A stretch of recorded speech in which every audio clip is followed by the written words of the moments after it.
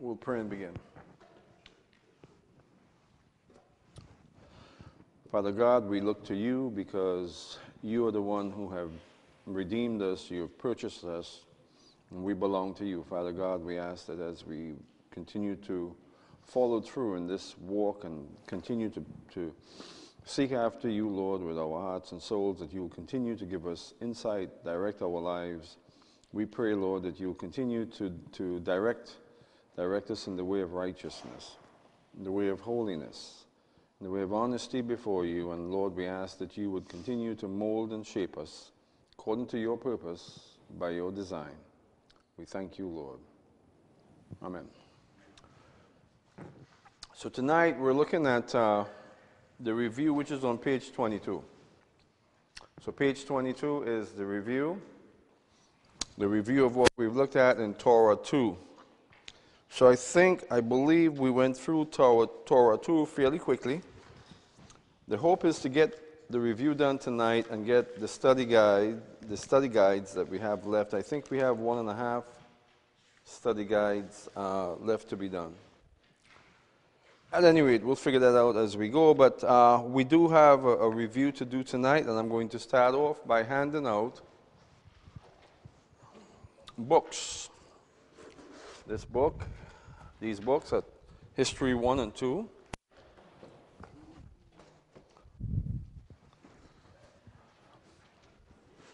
So tonight, well, next week, we begin a new course in History 2. You got one?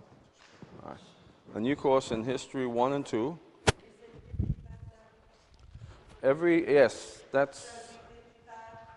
Yeah. Actually, you got 2 courses here, but, you know. Yeah. You have one. Okay, go ahead. How we doing?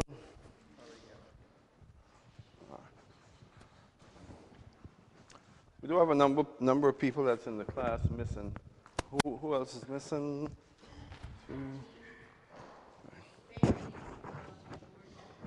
Yes. Oh, you gonna share one? Okay. Oh, okay. All right. So, all right.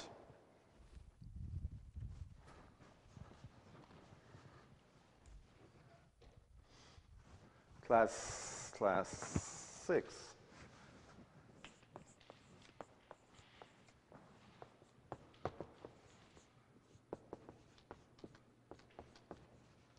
Review, and so I have 6 Hebrew words up on the board, and we did do 6 classes in this course. Most of the courses have 7 classes. This one has 6. So the first word, of course, it's right up there on the board, mitzvah. Mitzvah is commandment. Chata, which is sin, the second. Torah, which is instructions. Shema, which is to hear. Kohen, which is priest. And midbar, which is wilderness. So if you follow that, that's basically more or less the themes that we looked at in this Torah 2.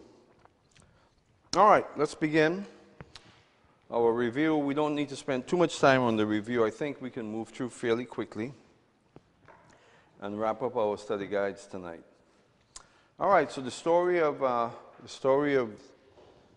Exodus, the book of Exodus, begins with the children of Israel going into Egypt, and specifically they settled in the land of Goshen, which, as we've talked about before, is the region of Lower Egypt, which is basically a delta that meets the Mediterranean Ocean.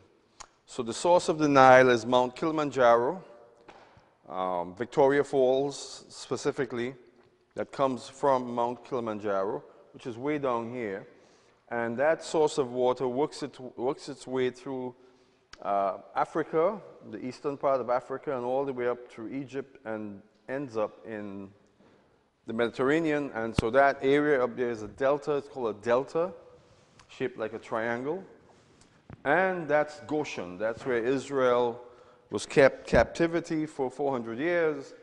And it was, in fact, a good place to be kept in captivity relative to the rest of northern Africa, which was by and large arid and very dry and desert.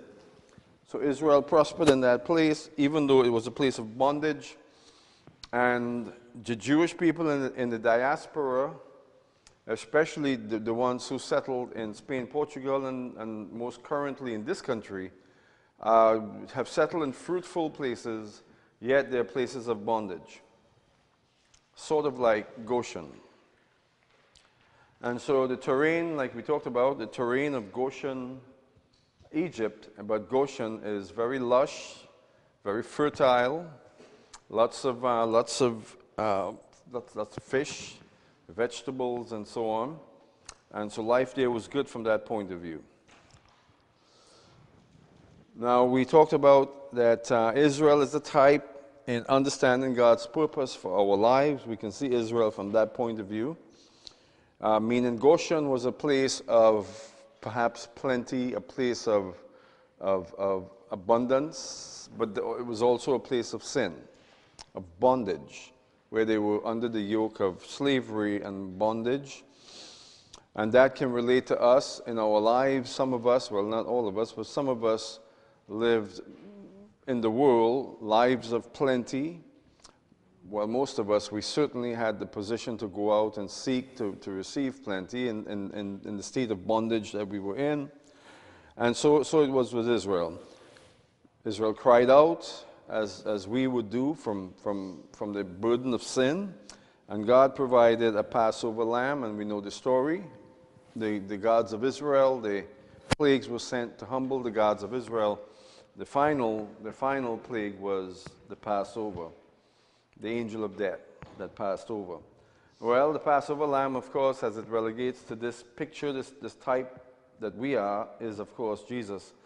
Then the Red Sea, the red crossing of the Red Sea, leaving the enemy behind, that relegates or that relates to water baptism, Mount Sinai, Holy Spirit baptism. We talked about this quite a bit.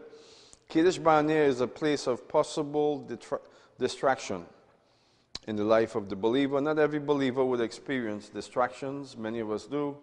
But for Israel, this was a place of definite distraction and a change of God's purpose and direction in their lives.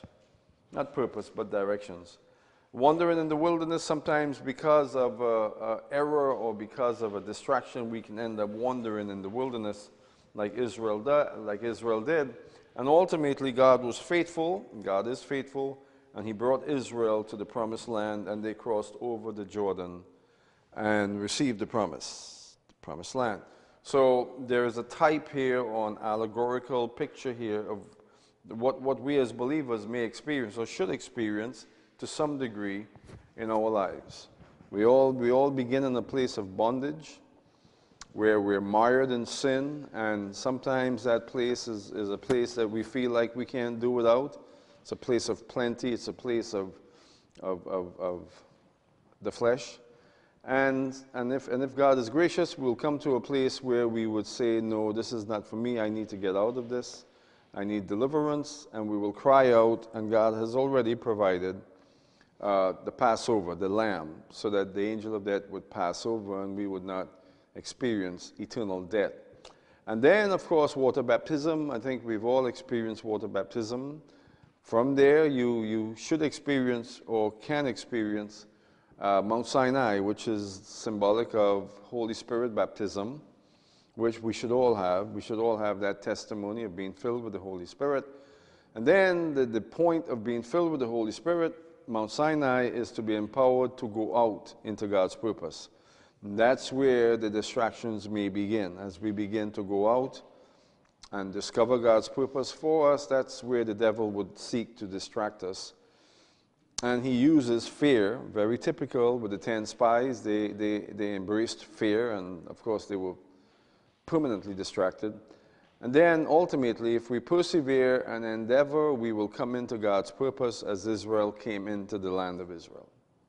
All right, so there's that typology there, that very important picture there for us. And then let's talk about the deliverance. Of course, I just talked about some of that. Ultimately, God will bring deliverance in the life of the believer, just as he ultimately did with Israel. So we did talk about that some. Deliverance comes as we begin to recognize bondage, as Israel recognized their bondage and they cried out, and God would send a deliverer, someone that will stand in the place of God that will, in fact, effect deliverance. We talked about the office of Messiah, and that Moses was a type of Messiah. He was prophet, priest, and king. We talked about that. I think you should remember that. Prophet, priest, and king Moses was. You say king, well, he was functioning effectively as in God's stead over the people of Israel, so he was in fact a king. God ultimately is the king of Israel. Moses functioned in the stead of God. And so he was king, prophet, and certainly he was a priest. He was of the tribe of Levi. Remember that we said that God ultimately, or originally I should say, didn't intend to give Aaron the priesthood. He intended that the priesthood would be in the hands of Moses. And Moses would be a fine and individual, singular representation of a picture of Messiah, prophet, priest, and king. It was all for Moses. But then, after Moses complained the third time, effectively, God said, okay, then I'll send Aaron who will stand in your place and he will speak on your behalf. So then Aaron was given the office of priest. All right, and there's some conjecture there, but I believe it's true. I believe that God originally called Moses to fill that important picture, to fill that important role of Messiah, prophet, priest, and king. There are a couple of opportunities that Moses had to complete this wonderful picture of himself being Messiah that he blew. This one, of course, he didn't fulfill his because of his lack of faith. He didn't fulfill the possibility of him being that perfect picture of Jesus. And also at Horeb, where he struck the rock. And that was another example of him just dropping the ball and doing something that created a bad picture, not a picture that God wanted. All right, and then Israel requested an intermediator between themselves and God. God always intended to send a savior for Israel, a Messiah, a Mashiach, an anointed one. Moses was the type of the anointed one. The whole prospect, the whole reality of his name being Moshe, which is derived from the word Mashiach, because he came from the water. He was taken from, and so there's a sense of Moshiach in that anointed one. And so Moses was supposed to be this picture of Messiah. But at Mount Sinai, Israel decided that they wanted an intermediator, someone who would stand between God and them. They didn't want to come close to the mountain. We talked about Sinai, their experience at Sinai, which was the first Shavuot. That experience was supposed to be something of a wedding, a union between God and Israel. God intended to be a husband to Israel, as he said in Jeremiah chapter 31. At Sinai, he intended to be a husband, and they chose to stay far off, and so the union was never really initiated. As a result, the office of Messiah was taken to another level, a level of intermediator, which Moses fulfilled. And so Jesus is, of course, the Messiah, the one who would fill that office completely. So we know that the true judge of Israel, the only judge of Israel ultimately, is Messiah Jesus, the one who was appointed, the Word of God, who was appointed by God to shepherd Israel ultimately. And he still is today. Nothing has changed, regardless of their acceptance of him or the church's understanding of who he is. Doesn't change anything. He is still the anointed one that will, in fact, cover the people of Israel. So we took some time and we looked at the fact that God intends to dwell in the midst of his creation, specifically to dwell in the midst of Israel. So the body of people that's Israel, that constitutes Israel, is sort of God's dwelling place. Will be God's dwelling place, I should say. But the temple is where he will abode, where he will abide. That will be his abode. But the temple is placed in the midst of Israel. So God intended for Israel to build for him a temple that would be placed squarely in the midst of them. That's why in the wilderness the tabernacle was surrounded by 3 tribes on all sides, because the body of Israel, the people of Israel, were to function as a habitat for the tabernacle, which was God's dwelling place. So in effect, Israel would be his dwelling place. All right. So God intended from the very beginning to dwell in the midst of his creation, in the midst of Israel. Okay. We have a bird in here. So we looked at the tabernacle, all of the factors of the tabernacle, that the tabernacle was divided into 2 components, the holy place and the Holy of Holies. And that the holy place painted a picture or became a representation of Jesus himself, or more correctly, the ministry of Jesus was represented in the holy place. The Holy of Holies is a representation of God's throne. Above the mercy seat, the Ark of the Covenant, the HaKaporet, in Hebrew the HaKaporet, being the throne of God, where God would seat, where he would sit and reign. We also began to look at the reality that there will be a living temple that God will establish, a living temple, that the tabernacle in the wilderness, Solomon's temple, were all types of the living temple, which is the church. But the church itself is a picture of what God will ultimately do, which is establish the ultimate temple, the final temple, which is the New Jerusalem. The New Jerusalem is that temple, made ready like a bride for her husband, the Lamb of God in that sense. And so the New Jerusalem is the ultimate temple. And the tabernacle was a type of that New Jerusalem. Picturing, of course, that in the final creation, where the New Jerusalem is established, you have the throne of God, you have the ministry of Jesus working together. When Jesus died on the cross, the veil was rent in 2, symbolizing that the office of Messiah was then enacted at that point, where there's no division between Jesus and God. The ministry was effected. And that's what the New Jerusalem would be like. All right, let's talk about faith and God's servant. We're talking here, of course, about Moses. What is the faith message at Kadesh Barnea? What is the essence of what we saw at Kadesh Barnea? Trust God. Consider all that he has done. When we come to an impasse in our lives relative to faith, we look back and see all that he has done.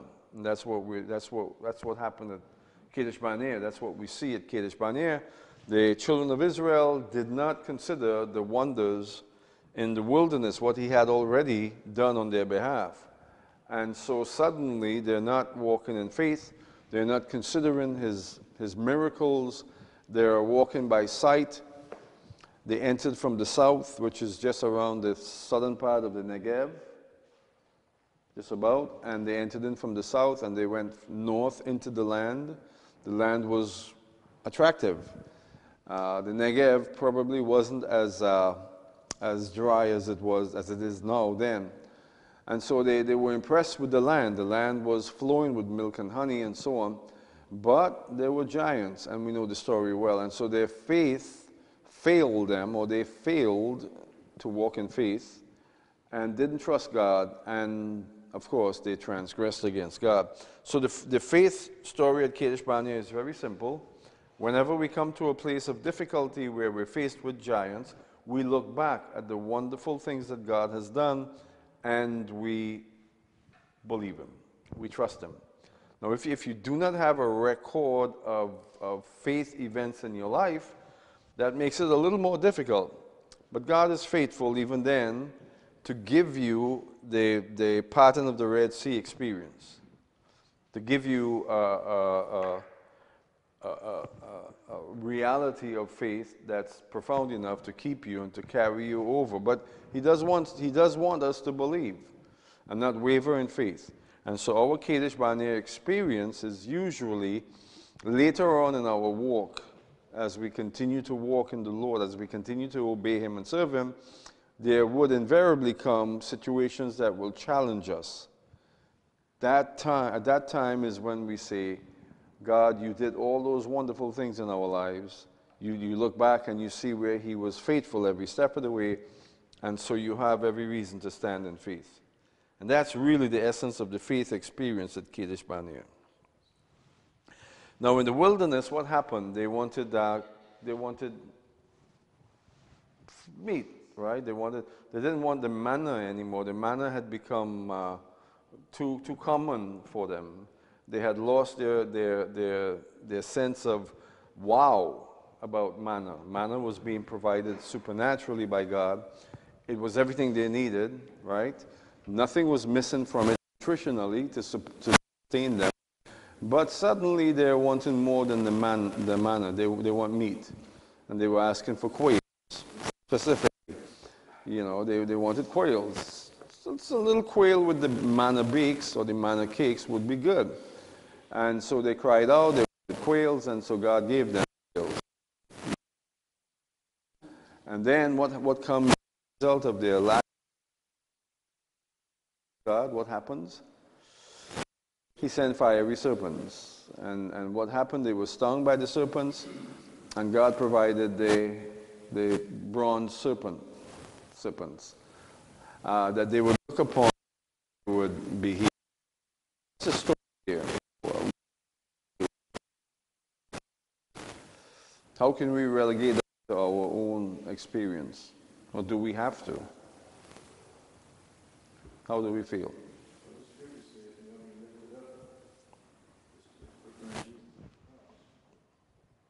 Okay.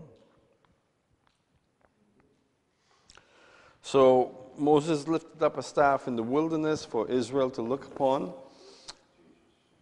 I think also the essence of that is when you're in a place of despair, God will make really clear and visible for you, lifting up, His salvation. He would make it obvious and you won't be able to miss it. If you cry out, if you're in that place of desperation, Jesus said, if I be lifted up, I will draw all men unto me. So the essence there of being lifted up pertains to being able to see Him, being able to make eye contact with Him in a spiritual sense. So the staff being lifted up in the wilderness, think about 2 million people, a horde of 2 million people, and they're being attacked by serpents. Well, you can have the staff with the bronze serpents at your hands, and they're not going to see it. They had to see it. So that in order for them to see it, it had to be lifted up, so that the mass of Israel could see the staff, the golden serpents, bronze serpents. Well, that's the point with Israel, with Jesus. If He be lifted up, He will draw all men unto Him, because all men will see Him. Not literally to see, but to perceive, would be able to perceive Him, or come to the cross, in other words. And that's the significance of that. Now, Him being lifted up doesn't mean that every human being would in fact come to the cross. It means that He's available for everyone to come to the cross. When the serpents were lifted up in the wilderness, it didn't mean that every Israelite will look upon it and trust God, but it meant that God provided the means by which they could be delivered and they can have life. All right. We talked about God's covenant with Israel. We spent 2 classes on that subject. What are the requirements? 2 requirements of Israel. What did God require of the nation of Israel? to hear his voice and obey him. It's really that simple. Now, to obey him means that they would obey the Torah, the commandments, receive his instructions, hear, receive his instructions, and obey his instructions. Now, of course, the Torah involves 613 laws, statutes, and commandments, a code of the law that would sustain them and keep them throughout their experience in the land of Israel.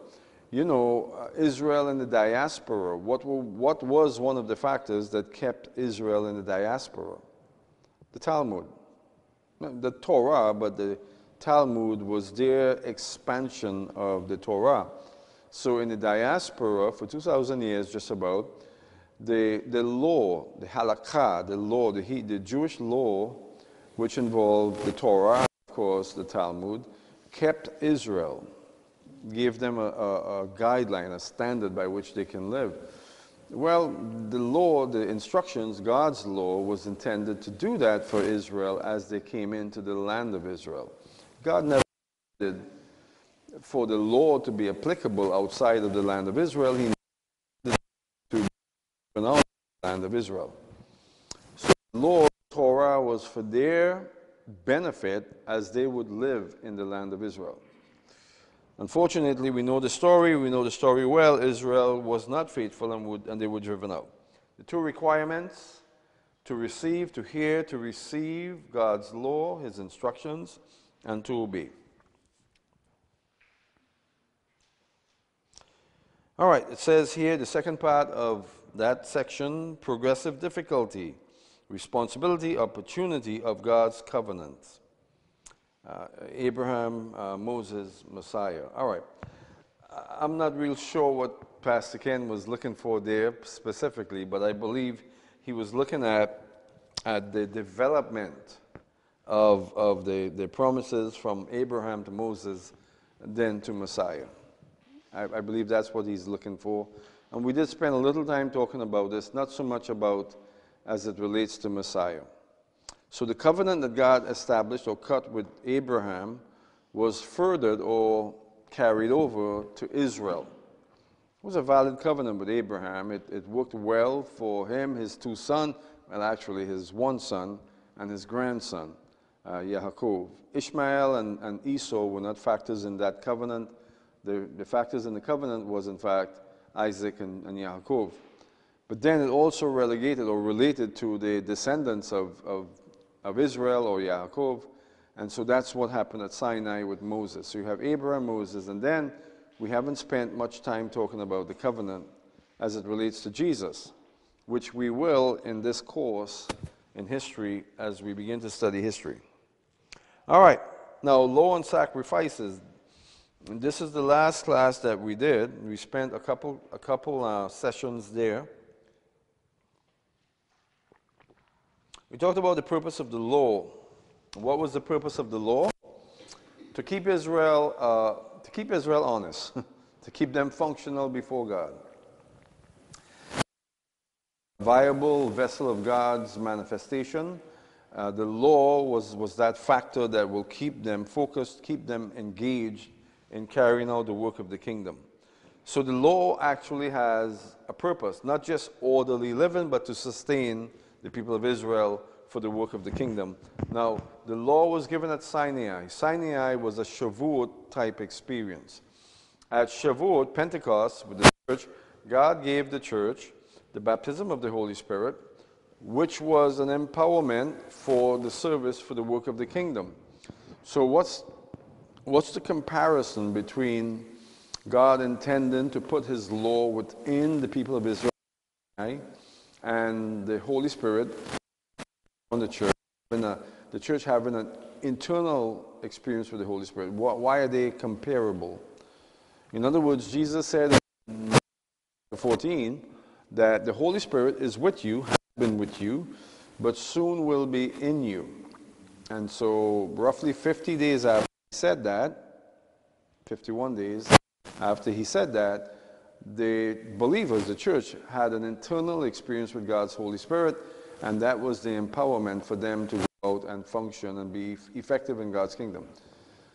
At Sinai, the Shavuot experience of Sinai was that Israel would receive the law internally, and that would be an empowerment for them to go out and serve God.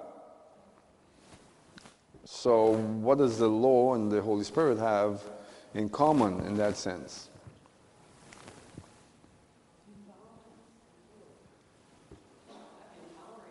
Empowerment, yeah. But why is the Holy Spirit in this symbolism comparable to the receiving of the law internally? That's what God intended for Israel to receive at Sinai. Right? He said that in Jeremiah chapter 31, that they will all know him because he'll put his law, his Torah within them. What did at Sinai will happen in the future.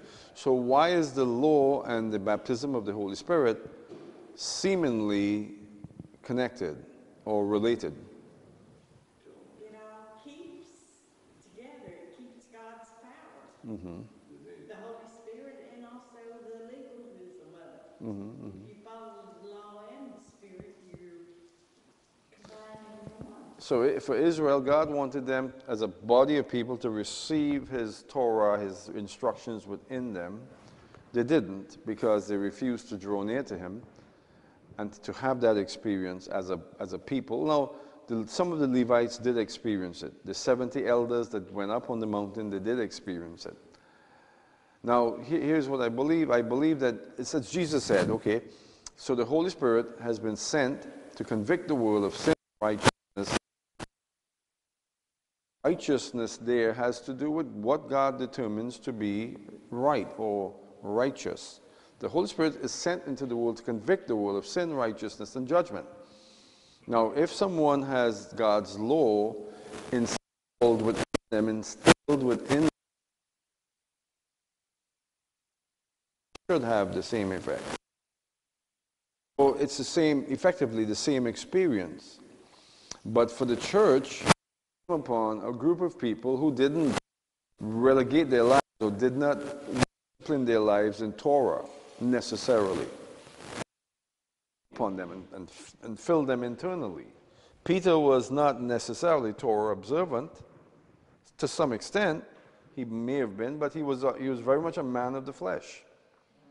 On the day of Pentecost, that changed.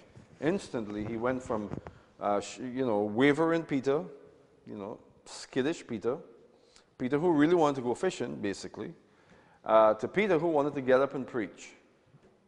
Transformation instantly because of the baptism of the Holy Spirit. Of course, the baptism of the Holy Spirit brings more than conviction of sin, righteousness, and judgment. It's also an empowerment in that. And so you have the same comparison between Israel at Sinai to receive God's law internally and the church receiving the baptism of the Holy Spirit internally as well. So look at it this way. Each one of the 120 believers at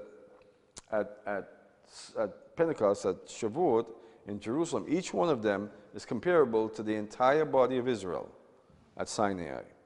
And if the entire body of Israel, the 2 million people, had cleaved to the mountain, then they would have had that experience as a people. And they would have been empowered to go out and serve God, but they did not. So, all right, purpose of the law. All right, so spiritual fulfillment versus legalistic fulfillment.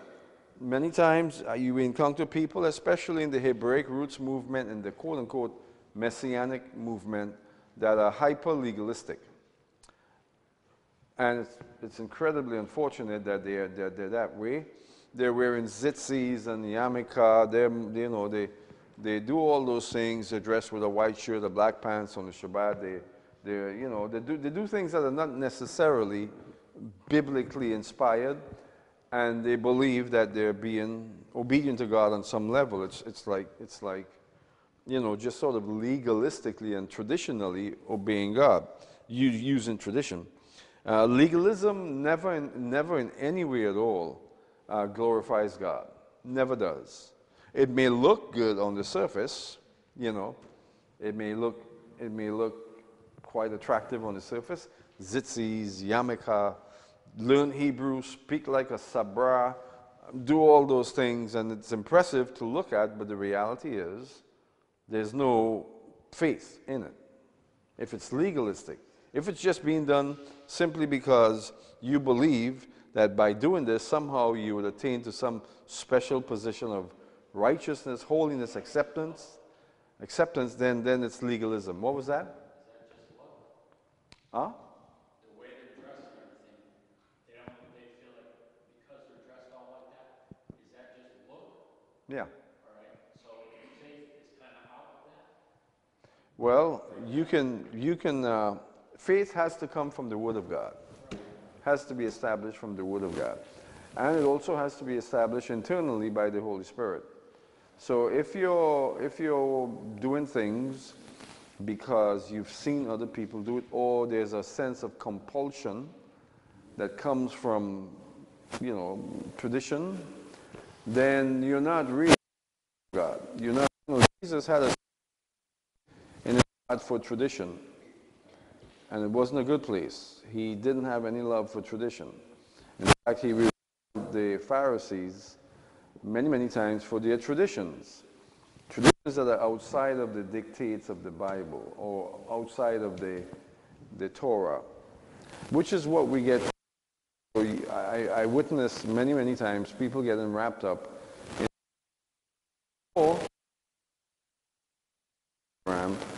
to shove people around. That's a different type of legalism. That's a very aggressive, offensive legalism. That I've witnessed before, and that's hideous, even more hideous. What I talked about before is just people getting wrapped up in tradition and being hyper legal and willing to hold themselves up because they're above in some way, people are not. It's legalism, all right?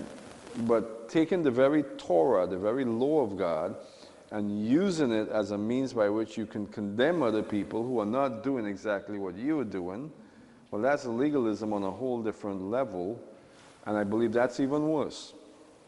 I believe it's a little more hideous to God when people do the second.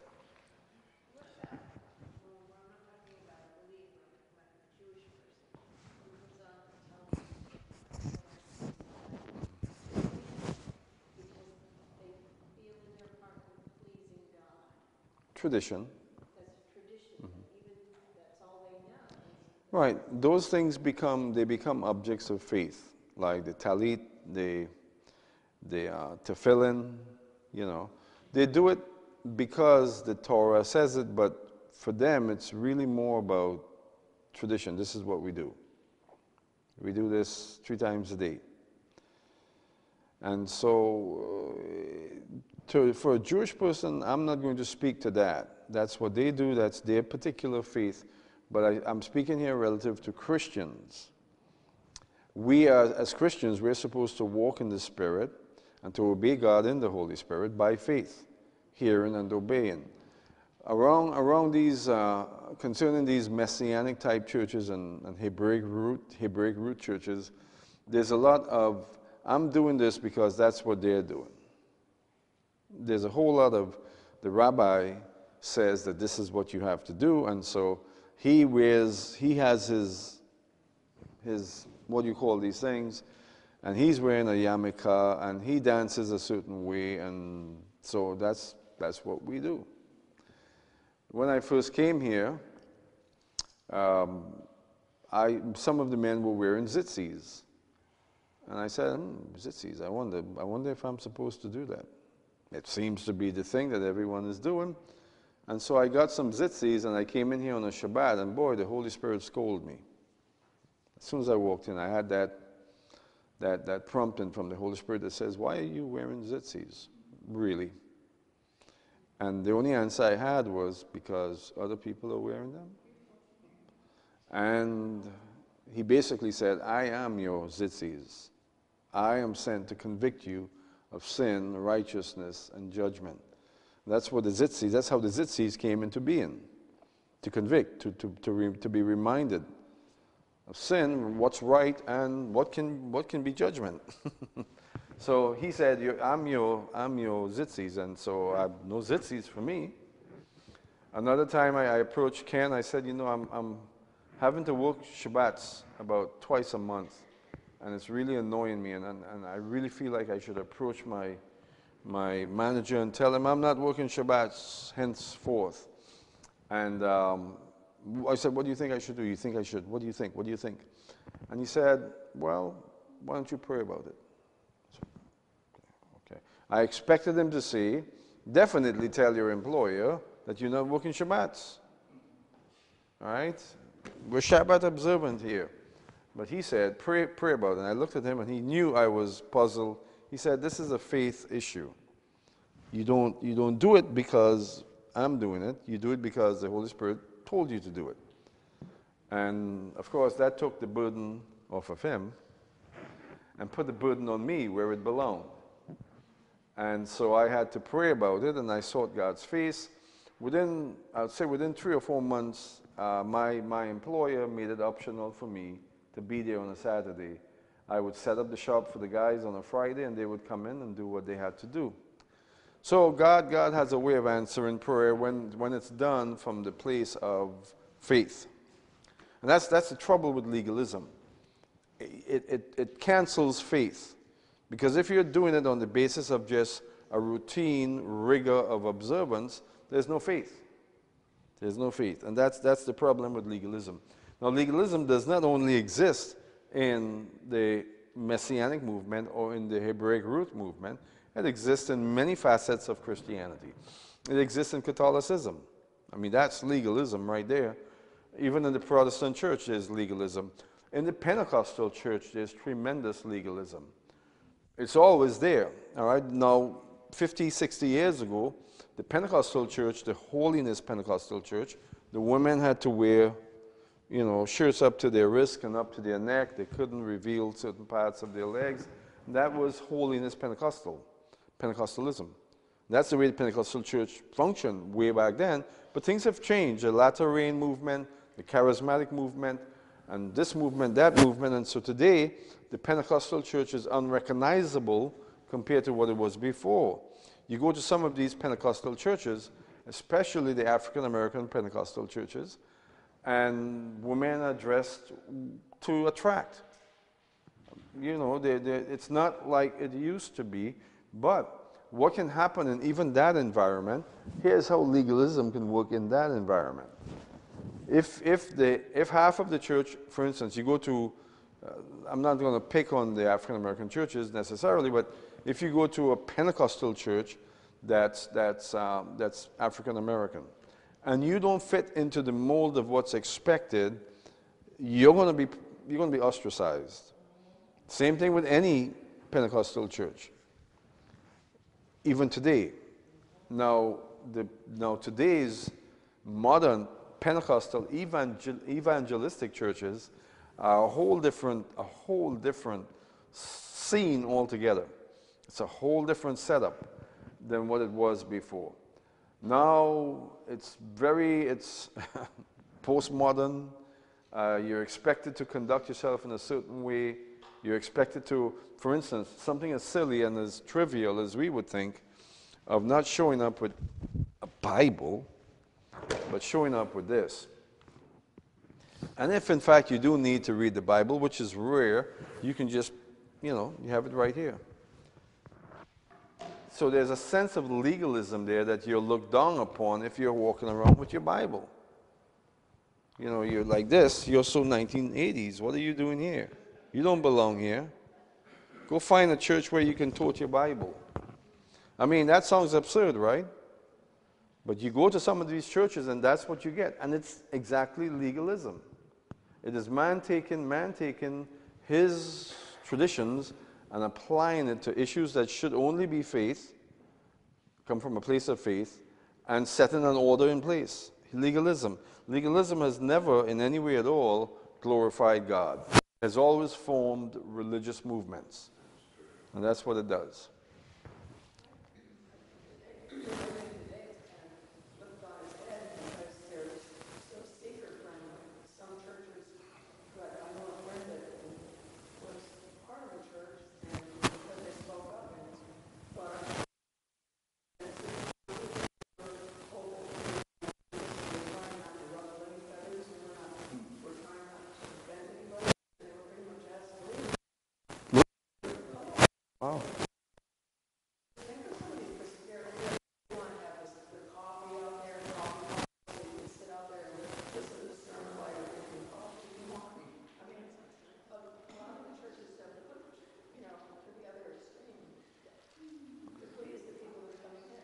That's amazing,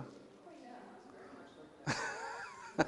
And that's why I say that you go to some of these postmodern churches and it's unrecognizable. I haven't gone to the new church over here where the Scottish Rite Temple used to be. The Scottish Rite Temple, the Freemason Scottish Rite, which is basically Freemasonry but of a different degree, a higher degree. So they had their temple, the Scottish Rite movement is basically, you get to a certain level in the Freemason order and you can't go any further, then you become Scottish Rite. So the Scottish Rite over there had their temple next to the Freemason temple, and I guess they sold it to Action Church. Action Church is a big powerhouse now. It's been here in Winter Springs. I think it's meeting in Springs Middle School for about, and so they bought this building. Well, from what I understand, and I haven't gone and I will not go, I will not step foot into that building unless I'm really, powered up for warfare. From what I understand, they are super postmodern, really, really postmodern. And if I were to go there, I wouldn't recognize what they're doing. I don't think I would, because their worship time are effectively concerts. I don't want to cry them down, but it's definitely not what I know as church life. All right, you walk in there with your Bible. They'd laugh me out of there. People would give me looks. You understand. So that is legalism, but like you said, it's flipped upside down. It's a different type of legalism. So you take someone from the early era of the Pentecostal movement, early 1900s. I mean, that's when you had the fire and brimstone preachers, right? But what were they? They were simply preaching the word of God in a sense of conviction, with a sense of conviction. They were not fire and brimstone. Maybe there were some guys that were out there instilling fear, using fear tactics and so on, yes. But by and large, some of the great preachers from that era, they were just anointed men who were preaching the word of God uncompromisingly. Well, you take one of those guys and pop them into Action Church today, and how do you think they would react? Well, I feel like I would react the same exact way. I'm convinced that I would. And why is that? What's the factor that distinguishes me, that differentiates me from what's happening over there? What is the factor? This is the Word of God. Because I think you all know me. I'm uncompromisingly Word of God. And the preachers of the early era of the Pentecostal revival were all uncompromisingly the Word of God. They dressed differently. They spoke differently, but the message was more or less the same. So legalism is still very much alive, even in the postmodern evangelical church. I don't know if do they want to be called evangelical anymore? I'm not sure what they want to be called. Who knows? Who knows anymore? What was that? They don't want to be Baptists. They used to be First Baptists of Oviedo. Now they're Cross Life. I guarantee you 10 years from now, Cross Life will not suffice, and they'll have a different name. Something more modern. Something more vogue. It's sad, it hurts to see Christianity go in this direction. What is Christianity doing? It is transforming to the way of this world. It is embracing the things of this world and actually allowing the things of this world, the system, the corporate model of this world to transform it. That's a travesty. That's a travesty. And hopefully they will awaken to how much of a travesty it really is. So applicability to Torah today. The Torah, God's instructions, are just as applicable today, even in the postmodern world, as it was at Sinai. The Torah is just as applicable today as it was on the day of Pentecost, when the baptism of the Holy Spirit occurred to the believers in Messiah Jesus. They were Torah observant. And this is something that people need to understand. Paul was Torah observant. He was fully Torah observant. He made sacrifices after he was born again, after he had that incredible born-again experience on the road to Damascus, Paul went to the temple to make sacrifices. You find that in the latter part of the book of Acts. He was Torah observant. He observed all the festivals. Towards the end of his ministry, he was committed to come to Jerusalem to celebrate Shavuot, one of the 3 festivals that they were commanded to come to Jerusalem for. Pesach, Shavuot, and Sukkot. Paul said he was committed. Don't stop me, he said. I'm going. I'm going to Jerusalem. Even though it meant that he might be arrested or killed, I am going to Jerusalem to celebrate Shavuot. That's how committed even Paul was to the Torah. This idea that Paul came along and basically said that we didn't need the Torah anymore is just absurd. A very famous teacher today, the son of Stanley, what's his name? Andy Stanley, the son of, what's his father's name? Yes, Charles Stanley. I don't want to tear him down, but Andy Stanley said some horrible things concerning the Torah, concerning the law of God, the 10 Commandments. He basically stated the standard Orthodox position, Christian Orthodox position on the law. It's done away with completely. The only thing we do is fulfill the royal law, which is to love your neighbor as yourself, and that's it. And if you do this, you're loving God.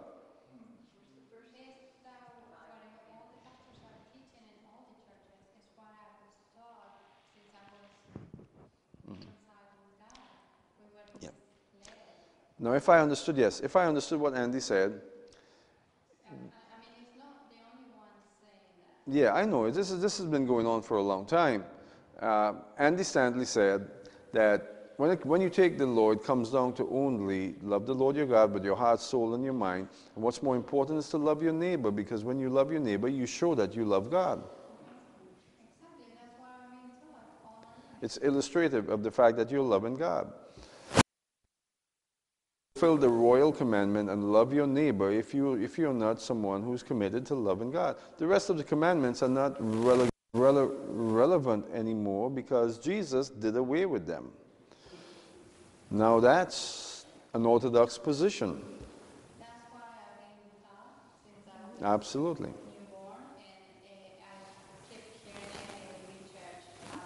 Every church will teach you that right. Now, they take Matthew chapter 5 way out of context, and Andy Stanley did that. He cited Matthew chapter 5, but only the Beatitudes. In other words, he was saying, now this is what the Orthodox position gives us.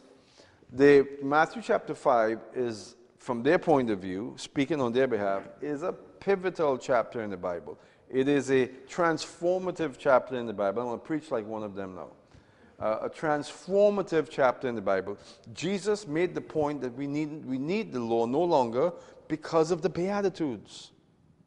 And that's what Matthew chapter 5 is about. That's why he introduced his sermon with the Beatitudes, making the point that everything I'm going to say is done away with by the Beatitudes. Because the rest of Matthew chapter 5 to 7, further past the Beatitudes, it's all about the law of God. It's all about fulfilling the law of God. Every bit of it. Matthew chapter 5, once you get past the Beatitudes, is Jesus' commentary on the law.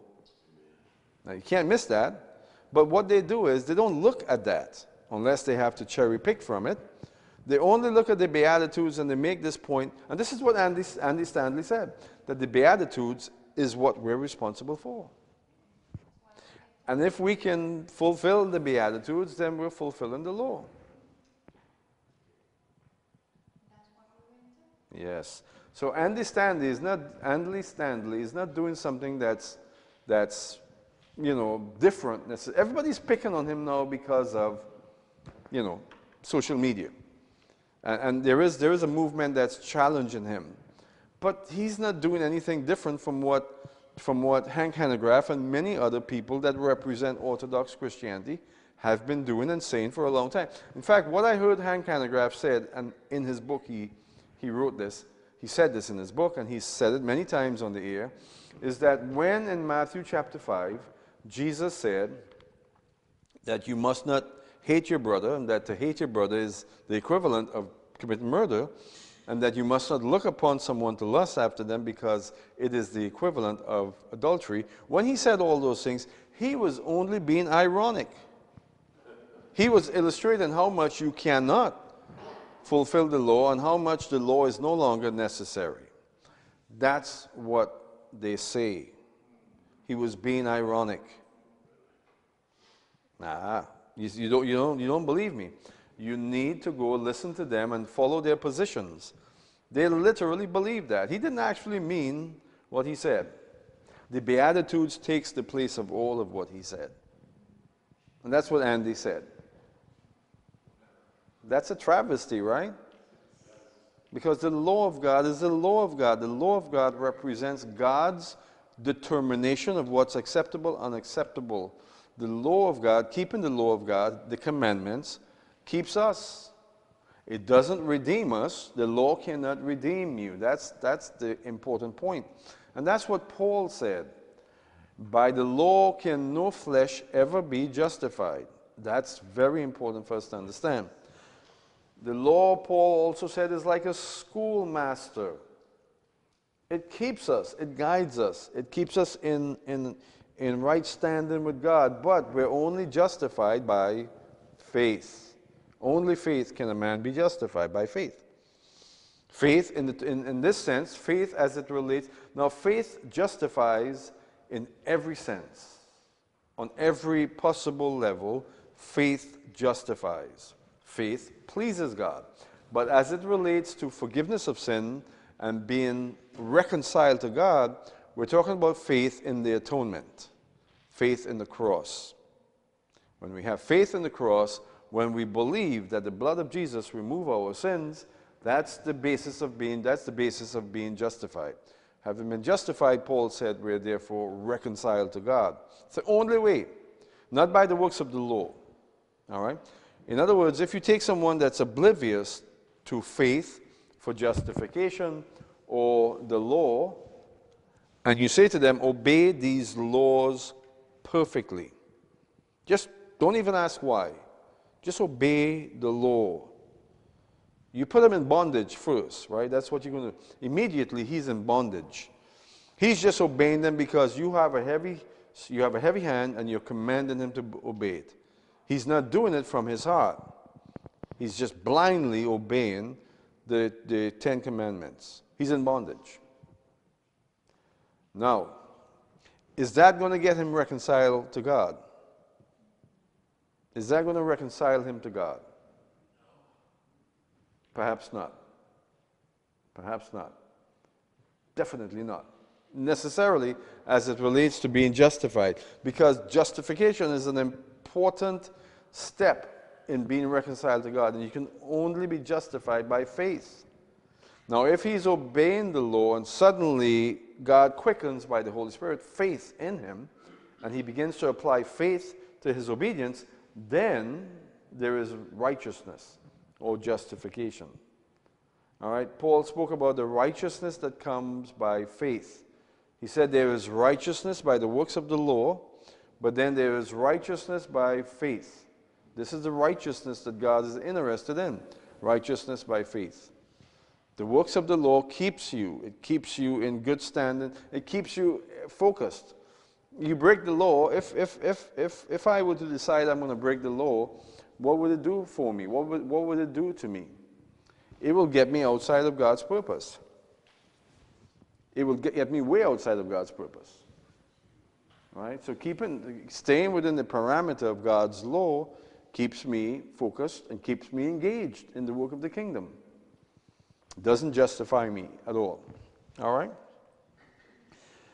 And so Christianity has taken that to an absurd extent. Yes? When you're talking about the law, are you talking about all the laws, like the ceremonial laws and all that? Of course, the ceremonial laws are not applicable because there's no temple. So those particular ceremonial laws are not applicable. What about this? What about the Sabbath? Keep my Sabbath and make it holy. All right. Yeah. We're responsible for the Sabbath. Now, within the context of Sabbath, day observance, the observance of days, comes the festivals. And if Jesus celebrated the festivals, even as a child, he went to Jerusalem every year. I would venture to say that he went to every festival, God's festivals, and even the disciples and the first century church did also celebrate the festivals. Why are we not celebrating the festivals today? Well, I'll tell you why.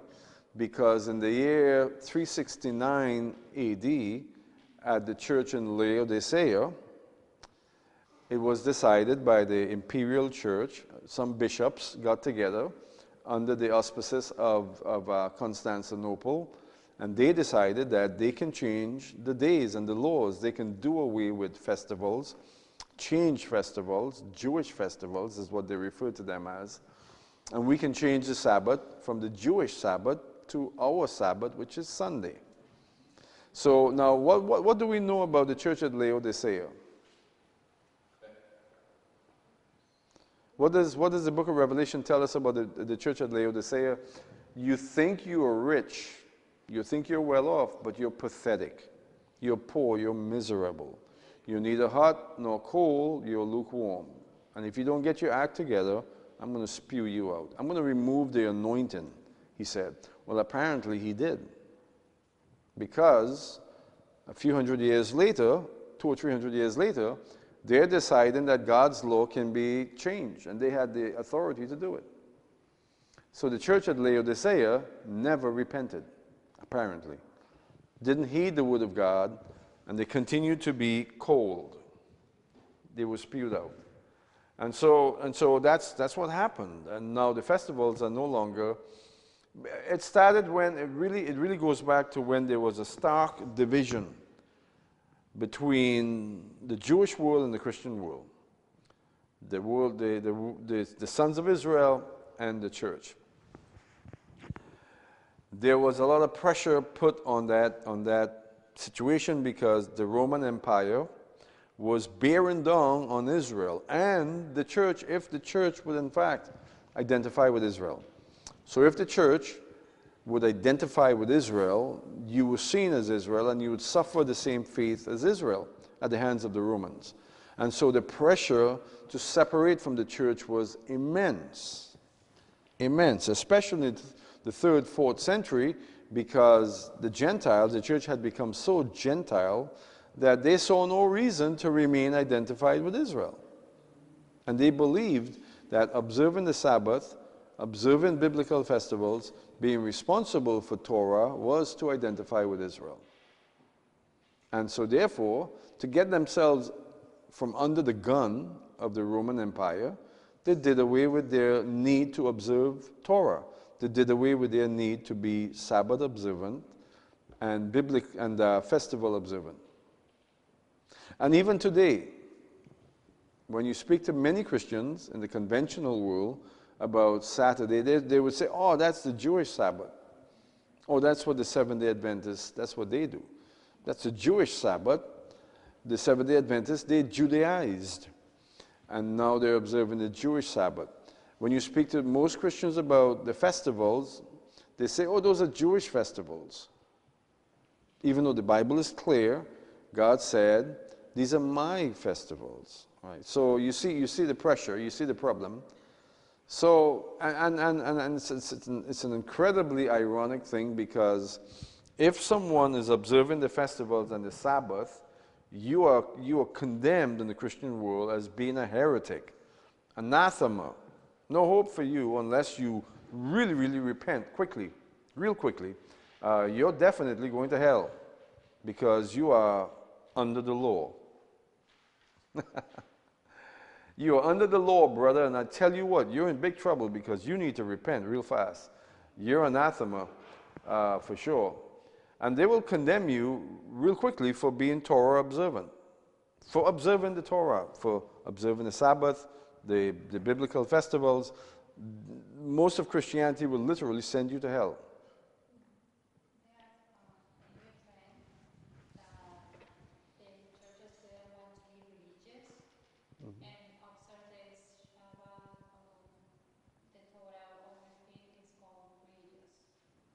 Yeah. So they are more concerned worried right now. Oh, I don't want to be religious. Okay. That's Well, listen. The same people that will condemn you to hell for being Torah observant and for celebrating the Sabbath, you can't, for instance, get a chicken sandwich on from Steak and Shake on a Sunday morning, can you? They're pretty legalistic. They're pretty legalistic. You can't go to Hobby Lobby on a Sunday to pick something up because they're pretty legalistic. They're legalistic in their own right. And so they would condemn you for being legalistic. You're in bondage under the law, but they are in bondage under their own laws. Now, so if it's a matter of bondage, whose law do you prefer to be in bondage to? Man's law or God's law? But the good news is we don't have to be in bondage under God's law because God didn't intend for the law to be bondage. Observing His law gives us latitude. Observing His law establishes us for the sake of ministry. Observing His law is an empowerment. And so it's problematic if you really stop and take a long, hard look at it. So the law is applicable to us today. Why would it not be? We talked about the sacrifices. We talked about the sacrifices and their meanings last week. That was last week's class. I don't think we need to rehash that. I don't think we need to go back into that. We did take a nice long look at that. The sacrifices are there effectively for us as we transgress the law. All right. So God gives us the law. He knows very well that we're not perfect lambs and that we're going to transgress, we're going to slip up. And for the sake of the fact that we're not perfect, He provides the sacrifices so that we can be justified. Not that our sins are justified, but we can be justified by faith in what He has provided. The sacrifices, what we call the sacrifices, or the means by which we can approach God. The word korban really means to approach, to draw near to God. So God has provided the means by which we can draw near to Him, and when we draw near to Him, in that sense, when we make the offering, we're forgiven by faith. It has to be, it's always by faith. So, now, what about the last thing there that we would look at, and I hope to get this done real quickly so we can finish up our study guides and move on to our History 1 and 2 next week, is the question of clean versus unclean. All right? How do we deal with the question of clean and unclean? Now, are we eating shrimp, pork? Are we eating at Thai restaurants? Do we eat under the bondage of a Buddha? Wait a minute, I can go to a Thai restaurant, even if there is a Buddha, and I can have chicken noodle soup or chicken whatever they do. The Thais, they have wonderful soups. The Thai people, they have wonderful soups. Pad mao, whatever they call it. And so I can go, it's chicken, it's not unclean. But you just sat under a Buddha, an idol, and you ate your chicken soup. Don't you think it's unclean? From God's point of view, it is unclean. I would like to add something to that, though, since I lived in Thailand for 18 years. Mm-hmm. Those things that they're offering are to the spirits. Everybody's house has a spirit house. And so when missionaries would rent a home, they would ask the landlord if they could please remove that from the property because they were not relying on offerings to spirits to keep it safe. Right. Those offerings that they have there, they're not being offered to Buddha. Well, no, Hindu gods. No, they're not Hindus either. Hindus have lots of gods. They don't really have a god. They just have one person that gave them, they claim to be enlightened, and he tells them how to live a good life. They call him what? Only a god to them. And what they're offering there are to the spirits, because they believe there's spirits in trees and spirits Yeah. everywhere. Which is Hinduism. From Hinduism comes all of those different branches. Buddhism, the Hare Krishna movement, all of the different movements that's what you have in the Orient, the southern part of the Orient, southern China, Cambodia, you know, that whole area over there into the Philippines even, Thailand, all that area, is a form of Hinduism. They worship the same way, a pantheon of gods. But in Hinduism, you can choose a certain god to be a devotee of. Like the Hare Krishnas, they choose to worship Krishna only. Buddha was a good Hindu. But most Buddhas would say that they're not Hindus, but they really are Hindus. Well, there are different kinds of Buddhists, that's true. Yeah. In Vietnam, it's more ancestry worship. Yeah. In Thailand, it's spirit worship. Yeah, it's different spirit. But it's the same thing. It comes down to the same thing. So you go to a Thai restaurant, and there's a little figure, and sometimes it's a Buddha, sometimes it's a female Buddha or whatever. Mm-hmm. And so you have your little idol thing there, and but you look at their little statue, and there's a glass of orange juice or a glass of water and a banana or a fig or an orange. What do you think they're doing? Right. So they're offering to idols. They're offering food to idols. It's an idol.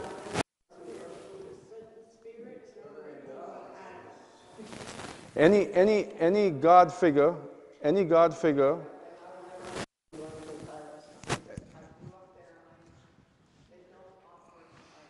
okay. All right. So I went to a Hindu restaurant where they serve food from Trinidad. And the woman, the proprietor, she worshipped a Hindu goddess. That was her patron goddess. Now, if you talk to her about her goddess, she would say she's represented either in a painting form or in a statue, but she's really a spirit, a guiding spirit. That Hindu goddess is a guiding spirit for her. And so every morning she would get up and she would light incense and do her thing, and she would offer foods to her little god. Now in her mind, it's a spirit. The statue or the painting that she would do it in front of is just symbolic. It's the same thing with the Thai. They don't worship the God of the Bible, they worship a false god.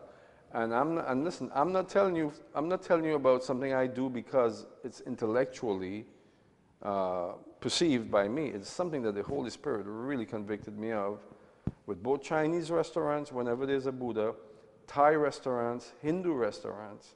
I mean, real heavy conviction. He held my feet to the fire. And that really goes in conjunction with what the Church of Acts, the church in the book of Acts, Acts chapter 15, what they decided on. They said, do not eat foods that were offered to idols. And Jesus came along now in Revelation chapter 2, and he said to the church at Thyatira, this woman Jezebel is leading my servants to eat foods that are sacrificed to idols. That's what happens at your Chinese restaurant. You know what they do? And this is what the woman told me. And I grew up in a Hindu community, and I know it.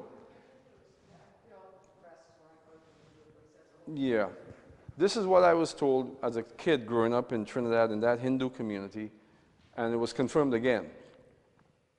Whenever there's a puja or a Hindu prayer meeting, to initiate the process of feeding the people, they do a libation before the god, whatever it is, and until that is done, an incense are burnt or prayers are offered up. The incense is symbolic of the prayer. Until that is done, no one is to eat. But when that is done, then you can eat. Why? Because you're eating the food necessarily that was offered up. So everything that's eaten is then comes under the umbrella, comes under the I guess you can say the spiritual auspices of that sacrifice. Yeah, that is, in my mind, eating foods that sacrifice to idols. Now, if I didn't have a really, really intense conviction of the Holy Spirit, I love Thai food. I got to tell you, I love Thai food, and I also like Chinese food, but it really hurt me to receive that conviction because God was serious about it. And I can't even begin to express to you what He did to me, the Holy Spirit, to get me to understand that He meant business about that. And I'll tell you why it was so intense with me. It was intense with me because He showed me something that was real. I know better. He showed me something relative to eating food sacrificed to idols that was real, and I began to proclaim it. But then I would run over to Thai Villa and get me a nice big bowl of noodles, do a special blessing over it, and it's good. It's ready for consumption. You see? He put up with that for about 2 or 3 years until about a year ago he said, enough, don't do it anymore. And he meant it. So from my point of view, clean and unclean goes beyond just eating shrimp or eating pork or having a ham sandwich. It goes beyond that. Because certainly from the standpoint of Jesus, this woman Jezebel was leading his bondservants to eat foods that were offered up to idols, and God saw that as unclean.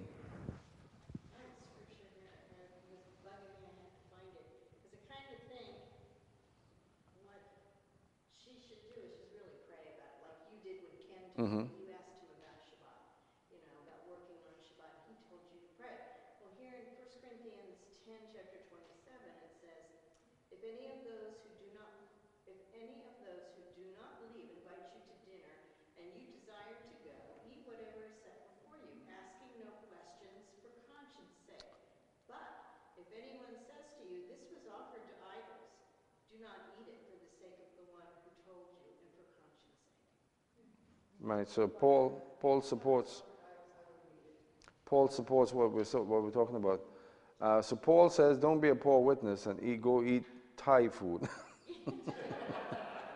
You may love it, but don't do it. But listen, and here's where I'm going to get to the most important point relative to this. If you do not have the voice of the Holy Spirit convicting you about going over to Thai Villa, you're not responsible for going over there. You understand what I'm saying? It became my responsibility because the Holy Spirit said to me, this is not right in the sight of God, proclaim it. I've been proclaiming it, but then at the same time, I'm going over there. There's a hypocrisy there that God wanted me to be free of. You see, and that's what Paul is talking about, being forthright as a witness. And I wasn't a witness in that sense at all. Now, I had to repent of that, and I've repented well. I'm not going back to those places. But you see, the point is, if you have faith, in other words, God has instructed you to not eat pork or to not eat shrimp, then you're responsible for it. You got to do what He says. Now, if you don't have that word of faith, if that's not His great concern for you at this point in your development as a believer, then you're not responsible for it. You see, we grow as believers, and that was the point in Acts chapter 15. The legalistic believers in Acts chapter 15 wanted to impose Torah upon the new believers. And they had not grown to the extent, they had not developed to the extent that they were ready for, by faith, to embrace anything. And Peter and Paul were basically saying, why put them in bondage? Why impose upon them to do things that not even we ourselves could do? And that was the point. And so it has to be by faith. And if someone is not in their walk at an extent where they can put things aside and do away with certain things, then they're not ready for it. But the goal is that we will all come to a place of walking in faith before God, and He may never lead you to put shrimp away, but you have to be obedient. If there's a conviction, for instance, if you're studying in the Word of God, which we all should be doing, and you read what Chris just read for us, and you say, my goodness, look at what Paul just said. I'm convicted now. and a couple of weeks go by and that conviction is still there, it means that the Holy Spirit is working in you. Now you're responsible. Now you have to deal with it, right? And so I shared this before. One time, maybe I shared it last week, I began to understand the meaning of not eating a calf boiled in its mother's milk. We talked about this last week. And that became a reality to me. God showed me. He said to me, listen, Abraham ate milk and meat. Why are you considering this when my servant Abraham did this? I said, whoa. And then I looked at the law or the ordinance concerning that, and it's misinterpreted, misapplied. Do not boil a lamb as while in its mother's milk. It's in its mother's milk. A yearling that still weans, still takes milk. And I said, oh, look at that, that's so incredible. And then I wanted to buy a piece of veal, and the Holy Spirit stopped me 3 times. 3 times. I made a beeline, went back for it again, and he said, no, put it down. I went back again, he said, no, put it down. And now I will not eat veal. If you invite me to your house, I'll give you a good example. Good example. This is what Paul is talking about. I shared that one time with someone in the class, and it struck him. Whoa, veal. And he's prone to being a little legalistic. And he said, veal, I can't eat veal. And so he took my experience and he strongly relegated it to himself. And then one day he comes here to do some work around here, and he brings veal. He wasn't thinking. Then he remembered as he brought the veal in a soup, in a stew, that you don't eat veal. And he was condemned. I mean, it was so I ate some stew. I didn't eat the veal, I ate some stew. Because I'm not condemned, I'm carrying a witness. You know, I don't want to impose, you know, upon him, have him feel like, oh, I'm in sin here, and I've got to stay away from veal. He didn't have the faith for it. I had the faith for it. I didn't eat the veal, but I ate some of the stew with rice. I'm not condemned, and he's not condemned as well. Now, if I had said to him, oh, you need to repent. You know, you need to take that veal and get out of here with that veal and repent. Well, what would have happened? He would have been in bondage. He wouldn't have touched veal again, and it would have been based on my faith. So, anyway, so clean and unclean. When you consider clean and unclean, you have to consider the right of faith, because the right of faith is important. Anything that's not faith is sin. And you know what? When Paul said that in Romans chapter 14, if anything is not of faith, it is sin, he was speaking about this very same subject. This is what he was talking about in Romans chapter 14, that we should do whatever we do should be done by faith. All right? So, let's take a break. We'll come back in 15 minutes. I think there's some pork chops back there.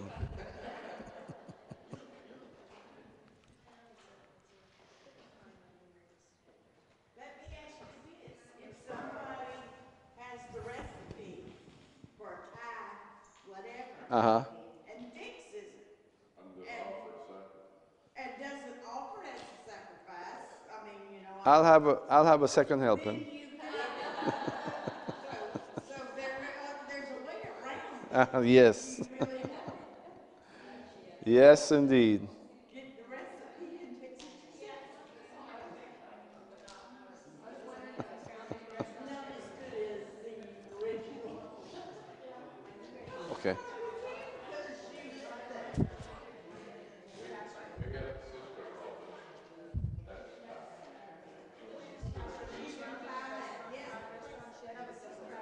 Huh? No, I don't know of any. I'd like to find one.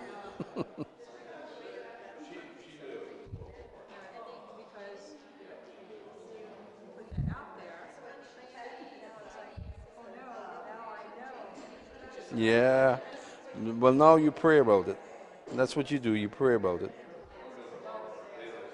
I've always had an issue with, fish nails. Yeah. Practically every place that you go, fish nails done. Buddhas, yeah. But you're not eating food. No, but still, when you gave the visual of they come in and they're doing their things and you're waving, they're doing their dance, they're doing the baby doll. That's preparing the atmosphere with whatever they're doing. Yeah, it could be. It could be. Yeah, you're right. You're right. You're right, because they're calling on the spirit or the demon god, the idol, for protection, for blessings, and even for influencing other people that come to the store. Yeah. So yeah.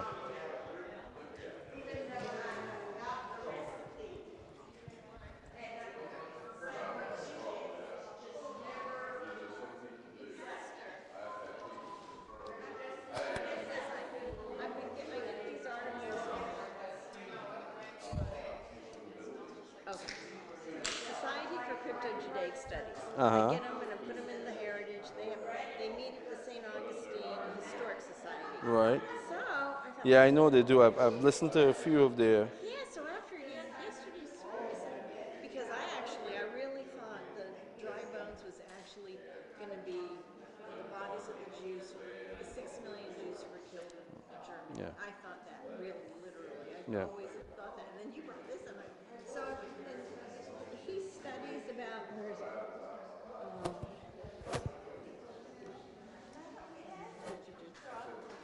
Tell the story of crypto Jews in the southeast U.S. also. So we're going to Yeah. go over this way too. Southeast, yeah.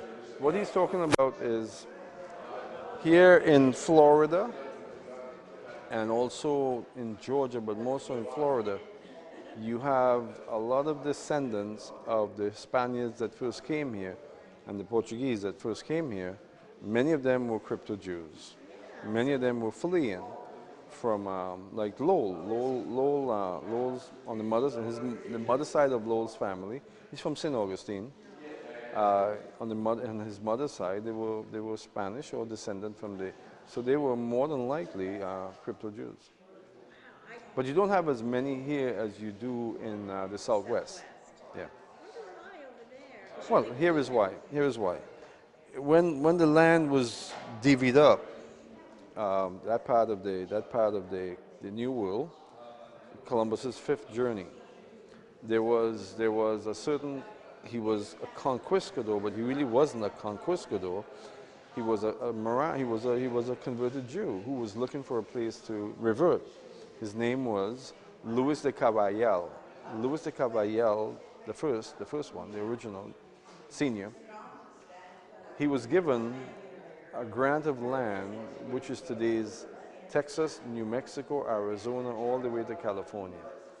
He was granted that land.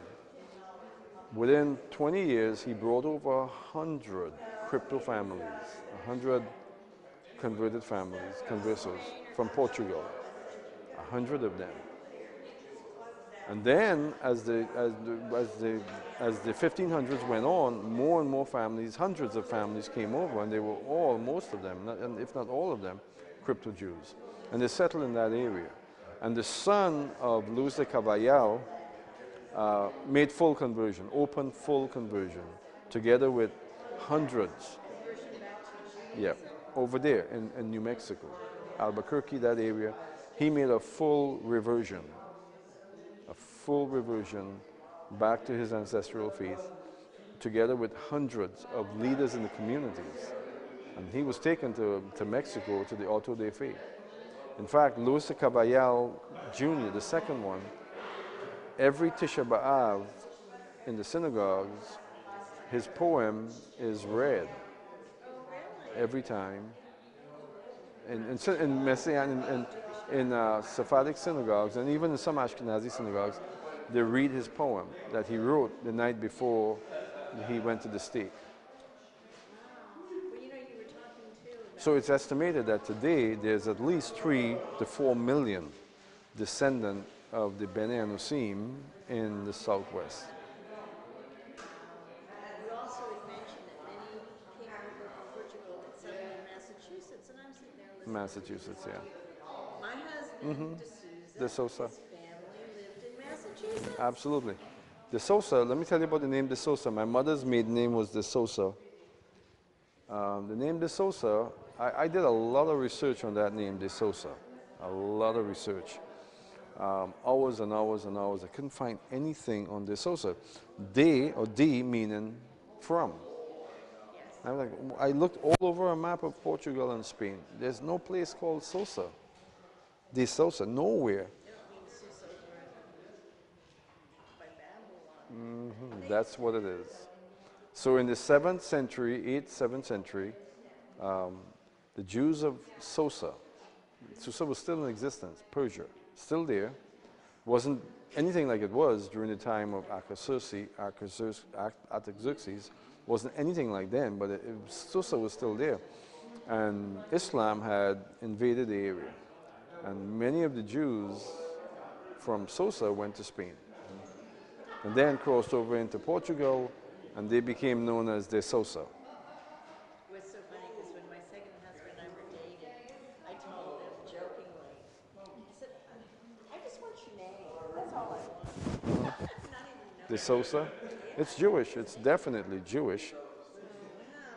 Definitely Jewish. In fact, some of the first, you can look this up, some of the first Sephardic Jews that came to this country, like they built that big Sephardic synagogue in New York, they had the name De Sousa. One of the rabbis, his name was De Sousa.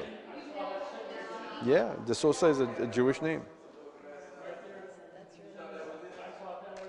Yeah, it's a fascinating thing, and more fascinating when you tie it to the Valley of Dry Bones, that they would come out of their graves. All right, so we're talking about people that were dead to their ancestral faith, to their ancestors, to their ancestral faith, completely dead, but they're coming alive now. It's not a literal grave, it's symbolic, of course, but they're literally coming back from the dead. The testimonials, it's all right. They need to hear this. The testimonials are amazing. From Puerto Rico, Cuba, Dominican Republic, Argentina, Brazil. Brazil is a huge hotspot for Bene Anosim activity. Mexico, the Southwest, it's everywhere. And you're talking about hundreds of millions of people, and people are awakening. And it's not something that they're intellectually doing. It's something that's happening in their souls. Valley of Dry Bones, it's happening. To become a believer in Jesus, it happens here. So think about, if this is true, that maybe, let's say 10 million, which will represent what percentage of 500 million? What's that? 10 million. That's 5%? 5%? Yeah, maybe. No, yeah, 5%, whatever, 5%. Let's say 10 million are taken out of the graves of a dead life, and they're brought to their ancestral faith. 10 million. That's a lot of people. So these now becoming Jewish again, you said they don't want to convert, but do they feel like they're calling from God? There's a huge halakha debate right now in Israel. Are these converts? Should we treat them like converts, or are they returnees? All right, that's a huge debate. From my point of view, if I didn't have Jesus and I wanted to do what I wanted to do, back in the 1980s, before Jesus revealed himself to me, I wanted to become a Jew because my ancestors were Jews. I was ready to convert. I was ready to do whatever it took to reconnect. But the Bene Anusim are sensitive about that because they don't want to be considered converts. There's a stigma that comes with being a convert. They want to be treated as I'm Jewish. My blood is Jewish. My DNA is Jewish. I'm a descendant of Abraham, Isaac, and Jacob. Treat me like a descendant. There's a lot of complications. For instance, Ashkenazi Jews. All right. They're converts. We all know that. Ashkenazi Jews, the Ashkenazi movement was a convert movement. So many of the people who look very European but are Jewish, they're descended from the converts of Ashkenaz.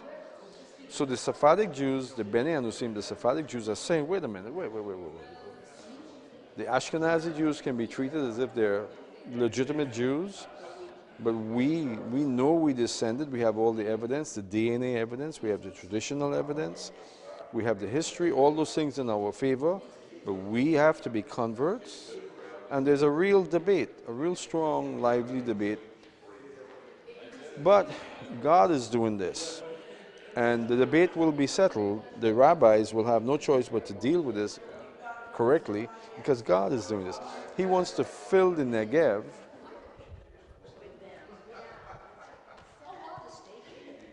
He wants to fill this whole thing here with these people. So God is going to put it in their heart to want to make all the earth. It's happening. It's already happening. There's centers that are being built to absorb them. It's already happening. So consider Ezekiel chapter 37. He says they stood as an army. Hold on. Consider 10 million Bnei Anusim in the land of Israel, most of them in the Negev, and another 15 million Jews, all of them returned from the nations. So you're talking about 25 million Jews in the land of Israel. That's the army that God saw at the end of the valley of dry bones. I think that's so cool. Oh, yeah, it's an amazing thing. Sure. I taught right through the break, so it's okay.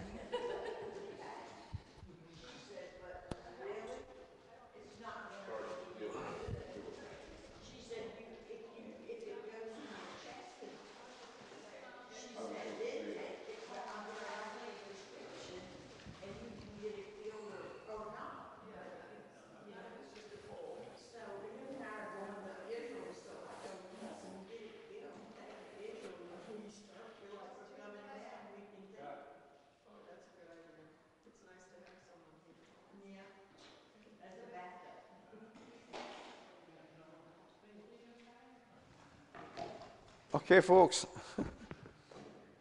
So we had a lively discussion about Torah. I think it's good. It's a good thing to look at these things. The whole issue with clean and unclean again it's an issue of faith. Someone having a faith conviction about eating or not eating. It's the same way observing the Shabbat. It's the same way with you just can't go on blind obedience. It just doesn't suffice. It just doesn't. Yes.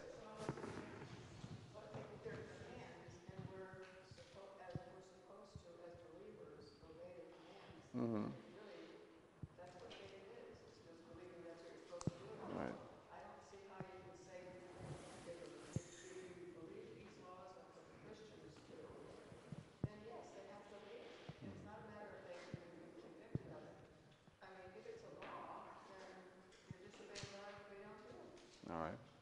And so by the law is no flesh glorified, no flesh justified. The word justified is the word righteous. It's the same word. In the Greek, the difference between the two words, but in Hebrew, the word is the same, righteousness and justification. Abraham could have responded to God. God said, your son, your descendants will be like the stars of the heaven, the sand of the sea. Abraham could have said, okay, no righteousness. God could have said, you walk in what I just told you, and you'll be all right. And Abraham could just say, okay, I'm going to do it because you said it. But Abraham believed God. That's the faith factor. And it was attributed to him as righteousness. If we obey the law without faith, there's no righteousness. That's what Paul is talking about.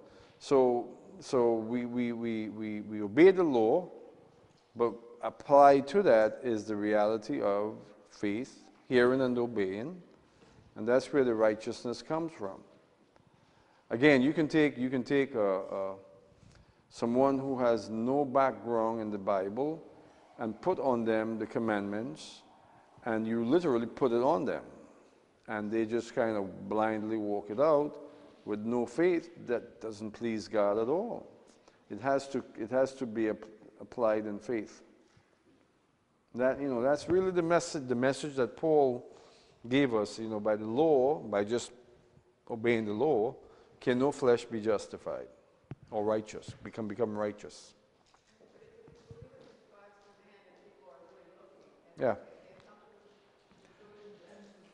Right.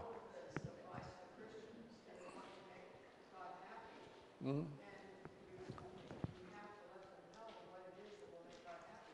Right.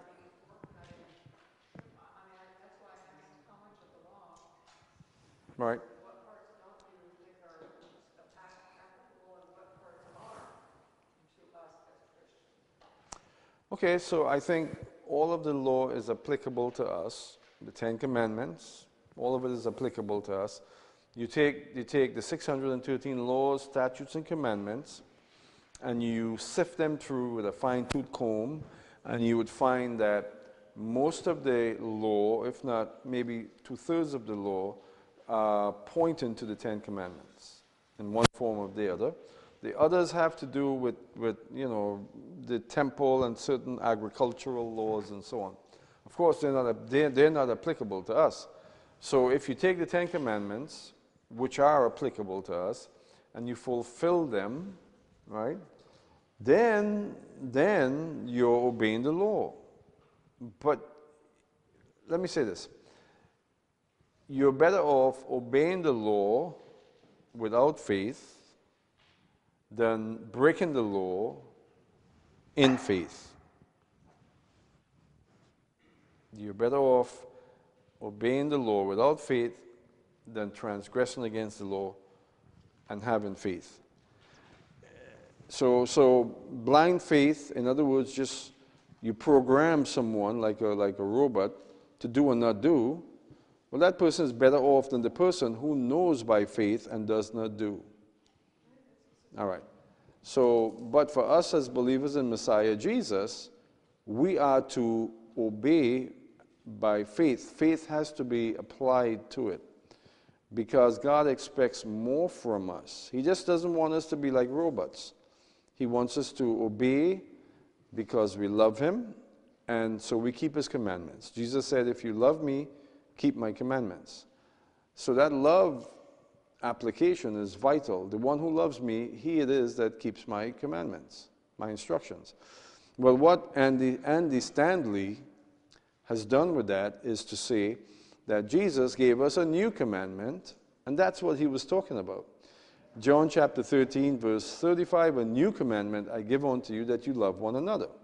And this is how he got to that royal commandment statement, that you love one another. And so if you obey that commandment, you obey all the commandments. But Jesus said, the one who loves me is the one who obeys my commandments, plural. Not just a new commandment, but all of it. So you see, it's obedience and faith must go hand in hand, and that comes from our love for God. So because I love God, I will obey Him. When I talked about last week, I talked about the orange, my neighbor's orange, navel orange experience. All right. What was it that was so powerful in me that caused me to walk away from his oranges to begin with? With my love for God.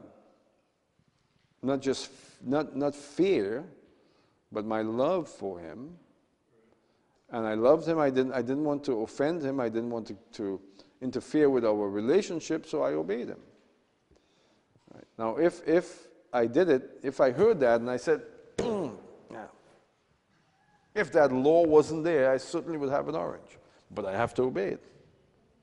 You see, there's a difference in how we apply it. And that's why love and faith, they go hand in hand as it relates to fulfilling the law, because we love Him. And if you love Him, you're going to want to keep His law and fulfill His law. And there's a difference between fulfilling the law and obeying the law.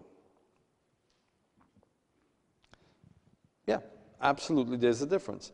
Now, people are different. People are made up differently. So if your particular makeup is as you're like let's say you're someone who you're I'm not sure what exact word I'm looking for, but if you're very regimented and you're given to just following rules, you're probably military type, and then you can apply the law in that way, and it doesn't necessarily please God, because you're just doing something through compulsion, through a sense of duty. Yeah, it's all right. So you have two men praying in the temple. One a publican, the other one a Pharisee. The Pharisee is keeping the law. He's obedient to the law. The publican isn't. But the Pharisee has a problem. Because he's keeping the law, his heart isn't right because he's proud. He's basically saying, I'm accepted before God because I routinely keep the law. I'm in line, and I'm okay with God. I'm not like old publican over here who can't keep the law. Well, the publican beats his chest and says, God, forgive me. I can't keep your law. Help me. And Jesus said, which one of these two walked away justified? The publican. Even though the Pharisee was obedient to the law, he crossed his T's and he dotted his I's, he did everything he was supposed to do. He was the robot, but he was the robot with an attitude. A poor attitude. You see, so we can be like that. We can be like that, yes. And this is the point to legalism that I observe in many, many people, and I've observed over the years. They're like robots as it relates to the law, but they're robots with poor attitudes. They don't have faith. They're not, and they become legalistic and judgmental at the same time. How could it not be an issue? It's an issue. Anyway, but it's a broad subject. On the other side of the subject, on the other end of the argument, you have, unfortunately, people that are saying, all you have to do is love your, a new commandment, and that's all you're responsible for. The rest of it is you're not responsible for. So, very sad.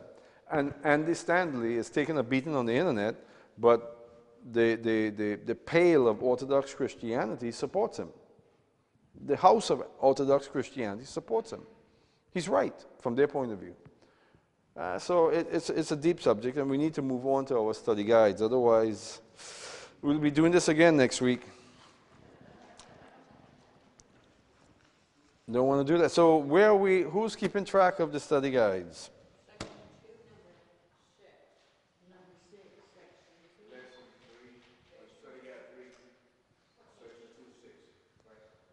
Study guide 3, section 2.6, is that right? I'm believing it. I'm ready to move on here. We can do this, by the way. We can do it. A study guide and a half. We can do this. All right, so in Moab, who's Moab, by the way? Who's Moab? Cousin of Israel.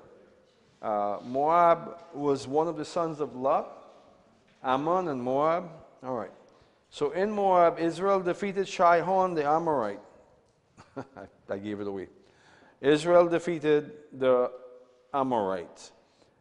Okay, so the Amorite is one of the Canaanites that God mentioned in Ezekiel and in Genesis.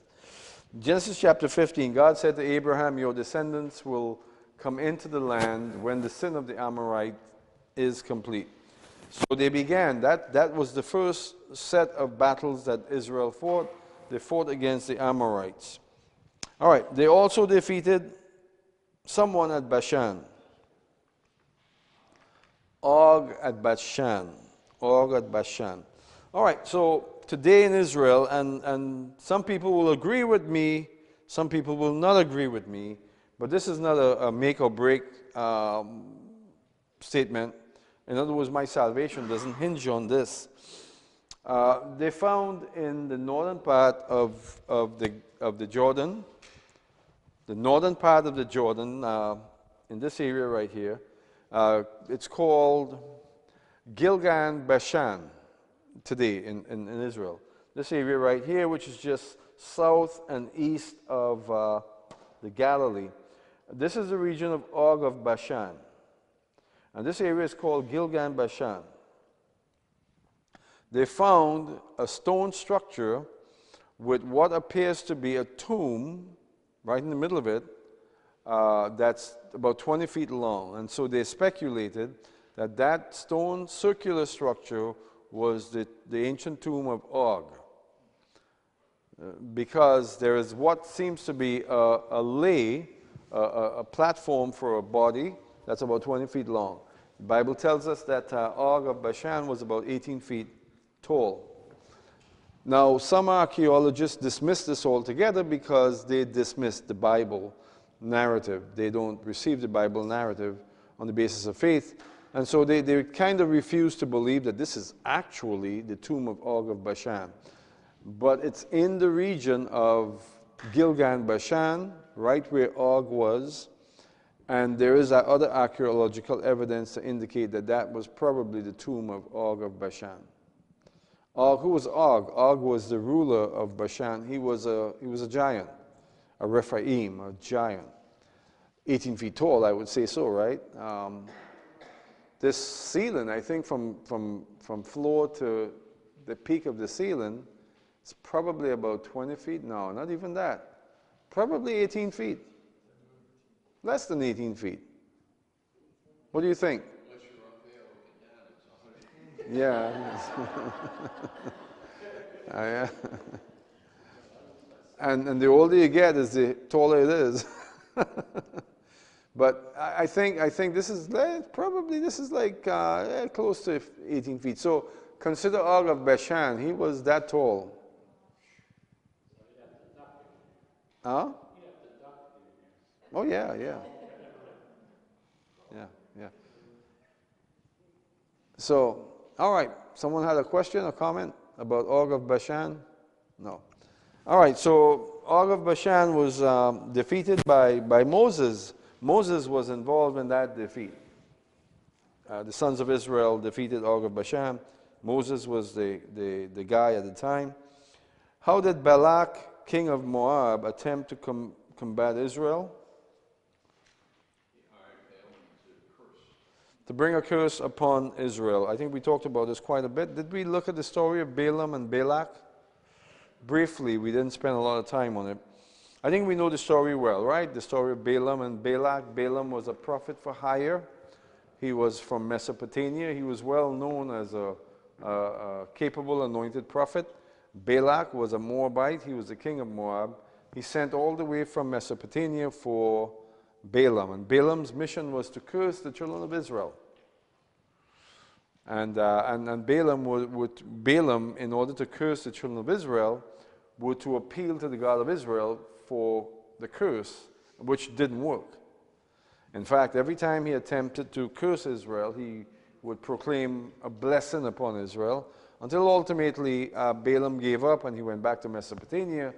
But then what happened was, later on, he finds himself all the way back in the region of Moab, and he succeeds in bringing Israel to a place where they would sin against God and bring upon themselves a curse, which is exactly what happened.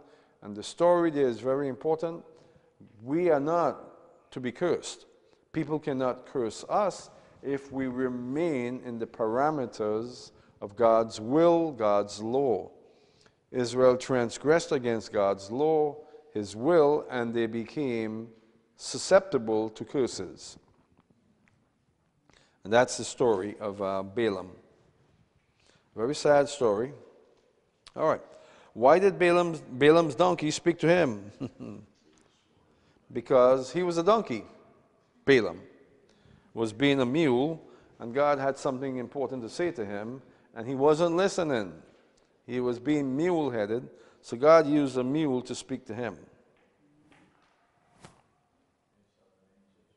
And of course, the mule was ordained or appointed to do that. God opened the mouth of the mule, and the mule spoke to him. The mule saw the angel of the Lord standing there, preventing him to go to go. He was probably in the Jordan Valley somewhere, coming down the valley, headed down to Moab, and the mule stopped dead in his tracks and says, I'm not going. You can beat me as much as you want. I'm not going. All right. Let's move on. What are some of the points of the prophecy that Balaam spoke concerning Israel?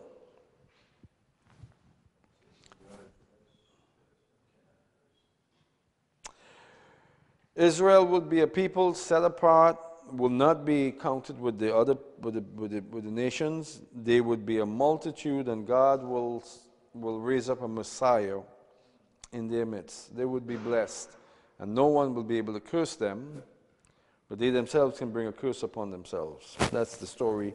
That's what we see. All right, let's move on. Eventually, even though Balaam could not directly curse Israel, he did suggest to Balak that Israel would bring a curse upon himself through harlotry. So by breaking of the law, transgressing God's law, and going against God's will, Israel brought a curse upon themselves, and it's believed that this was Balaam's brainchild. Why do we believe that? Because Balaam is back, he left for Mesopotamia. But then when the situation at Baal Peor happened, which is where Israel transgressed against God with harlotry, Balaam was found among the dead. Balaam came back and he brought this effective curse, or way by which he can effect a curse upon Israel, which is through the flesh. And that can preach. That can really preach, because even though he couldn't curse Israel, through the weakness of the flesh, Israel would bring a curse upon themselves. And the story goes on beyond that, of course. There's the presentation of faith with Phineas. Phineas took action, faith and action. Phineas took action, and he stayed. The result of they breaking the law, transgressing against God's will, the result of it was the curse that they brought upon themselves. And Phineas, by faith, he stopped the curse. His faith action caused God to hold back. And so God gave Phineas a special name among the sons of Israel. He was a Cohen. He was a priest, of course. All right, let's move on. I think I really need to do justice to the story, and I can't do it in just a couple of minutes. All right, so let's see.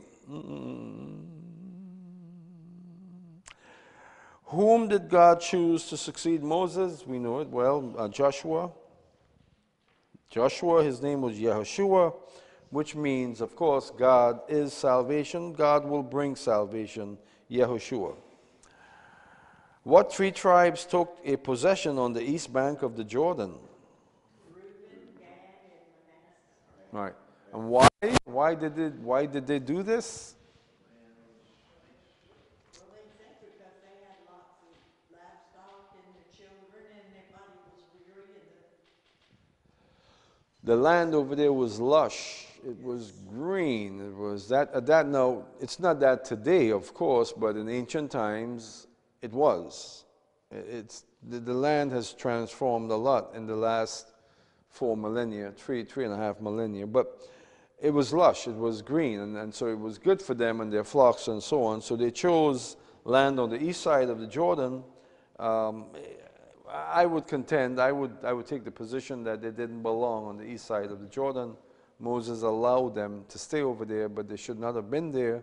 They should have been on the east side, the west side of the Jordan. Ultimately, all of that land would be given to Israel.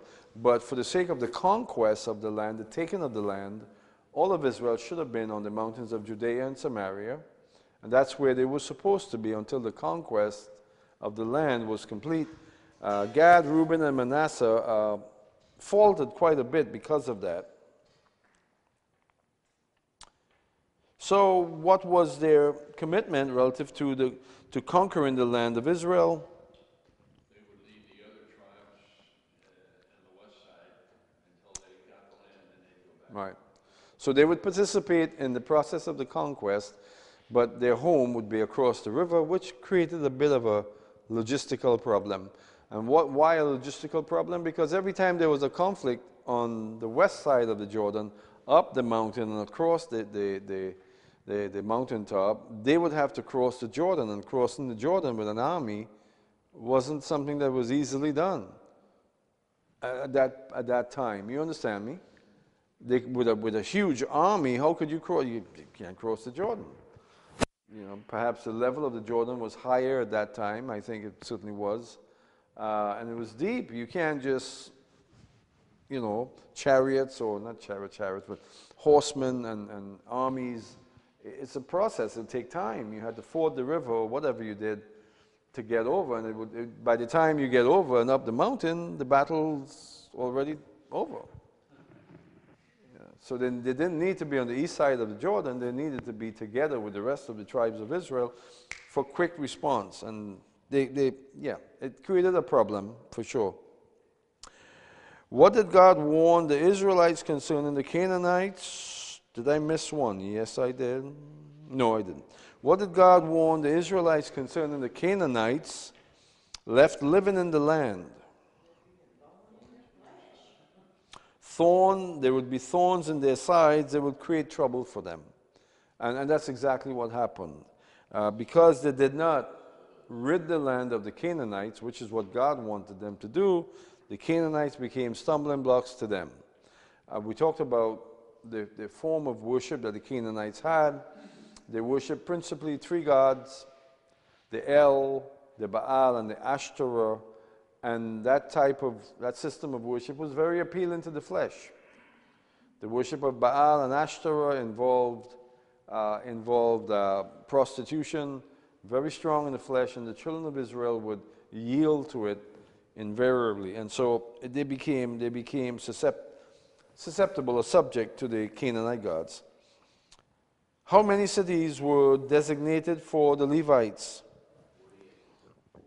48, they were called refuge cities. How many cities of refuge were there to be for manslayers?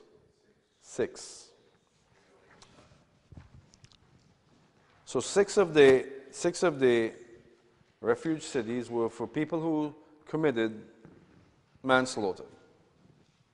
All right, last study guide, which I believe we can get this done in 20 minutes. Study guide with Torah 2, section 1. In what year of the journey did Moses bring the message of Deuteronomy to Israel? 40th year. What were the boundaries of the land outlined by Moses? Well, I guess we can go read it. It's in chapter 1 of Deuteronomy, verse 7. But we know the boundaries fairly well. Describe the borders of the territory given to Reuben, Gad, and the half-tribe of Manasseh. Can you find these boundaries on the maps today? Gilgal, Bashan. All right. Gilead, Bashan, excuse me. So you're talking about this area here all the way up north of the Galilee, even into the Golan, all the way down on the east side of the Jordan. Gad, Manasseh, and Reuben.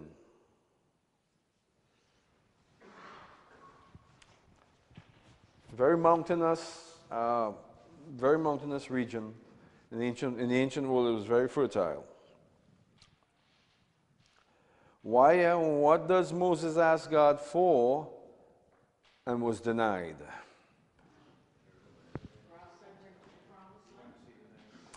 Moses wanted to enter into the land. He wanted to see the land. He wanted to touch the land. And God said, no, you will not go because you've rebelled against me. All right. So why does Moses say that the nations will see Israel as a wise and understanding people? Right. Because they are observant to the law. And that is another factor of the law that we didn't talk about. Obeying God's law puts us in a place of having God's mind. Yes, when you obey the law of God, when you fulfill the law of God, you have the mind of God. The only people that can really fulfill the law of God are those who has the mind of God. Your fulfillment of the law has to do with knowing God's mind. Why does God say you should not do thus and so? What is his intentions? And so when you fulfill the law, you're given the mind of God. If you have the mind of God, you're definitely wise beyond yourself. And so it is with Israel. Israel, if they would keep the law, they would be elevated as a people. God will reflect through them. The persona of God will be seen through them. When God spoke to Israel, they saw no form, right? No form, only a voice. Moses said that the Lord your God is a consuming fire and a jealous God. How do we deal with that from a very Christian perspective, from a very Christian point of view? How do we deal with the fact that God is a consuming fire? Why in a lot of Christianity today, in effect, there's two gods, the Old Testament and the New Testament. The God of the New Testament is different. Being God like they had in the Old Testament. Yeah, he's not benevolent. He's not benevolent. He's malevolent. He's a different God. The God of the Old Testament basically Jesus, in going to the cross, appeased the God of the Old Testament, and he became more gentle, more kind. Appeasement. He appeased God. That's pretty bad, and that's really bad doctrine right there. Jesus, now it says in Isaiah chapter 53 that it pleased God to bruise him and to see his life as an offering. That's what it says. You can't get around that. That's what it says. Now, it doesn't mean that when Jesus went to the cross, he appeased the angry God of the Old Testament, and therefore, because the angry God of the Old Testament was appeased, then he's gentler, he's kinder, he's like the dragon. He's like, you saw the King Kong movie, right? You saw that King Kong movie? How many? There were 6 of them.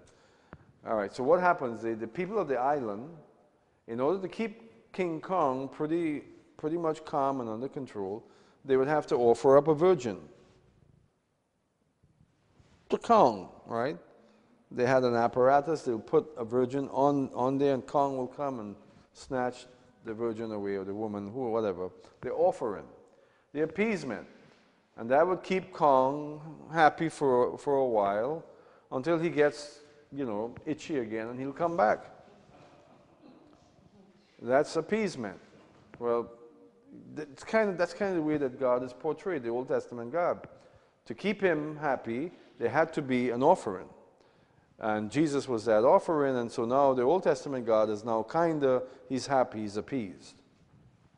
Once and for all, of course, but he's happy now. Well, that's just unfortunate, because the God of the Old Testament is the God of the New Testament. There's no difference. He himself hasn't changed. The Bible says he's the same yesterday, today, and forever. He's a consuming fire today, as he is a consuming fire, as he was a consuming fire then. He hasn't changed. What has happened is an atonement has been made that men might be forgiven of their sins. And not just sins after the cross, but the sins that existed before the cross were atoned for at the moment of the cross. Nothing changed with God. God had that plan from the very beginning. All right, so God is not King Kong or a dragon living in a cave somewhere where you have to present before the dragon a damsel in distress every 6 months or something to keep the dragon in the cave. That's not the God of the Bible. The God of the Old Testament is, in fact, the God of the New Testament. He is the one and only God. He is the God and Father of Jesus, who gave his life that we might have life. It's that simple. All right. But he is a consuming fire. What does Moses tell Israel will happen if they act corruptly and make idols? They'll be driven out into the nations. That's very, very, very in Moses' sermon, Deuteronomy chapter 4, Moses makes that point very clear that they would be driven out of the nations because of their sins. Deuteronomy chapter 6, verse 4 is called the Shema. All right, it's basically, the Shema, hear, O Israel, the Lord your God is one. He is Echad. So listen, they ought to listen, hear, O Israel, Shema. This is considered the cornerstone of Judaism and is heard in every synagogue service. God commanded Israel to bind the commandments on their hands and on their foreheads. This is the Orthodox practice of putting on tefillin, phylacteries. And of course, tzitzis are along the same way. So I often like to think about the people, the Christians that are Messianic types or Hebraic root types that are very legalistic. I wonder if they're wearing tefillin, and I wonder if they go to that extent. Probably they don't. Because according to the Torah, the man of Israel is supposed to wear the phylacteries and the tefillin. Yes. So.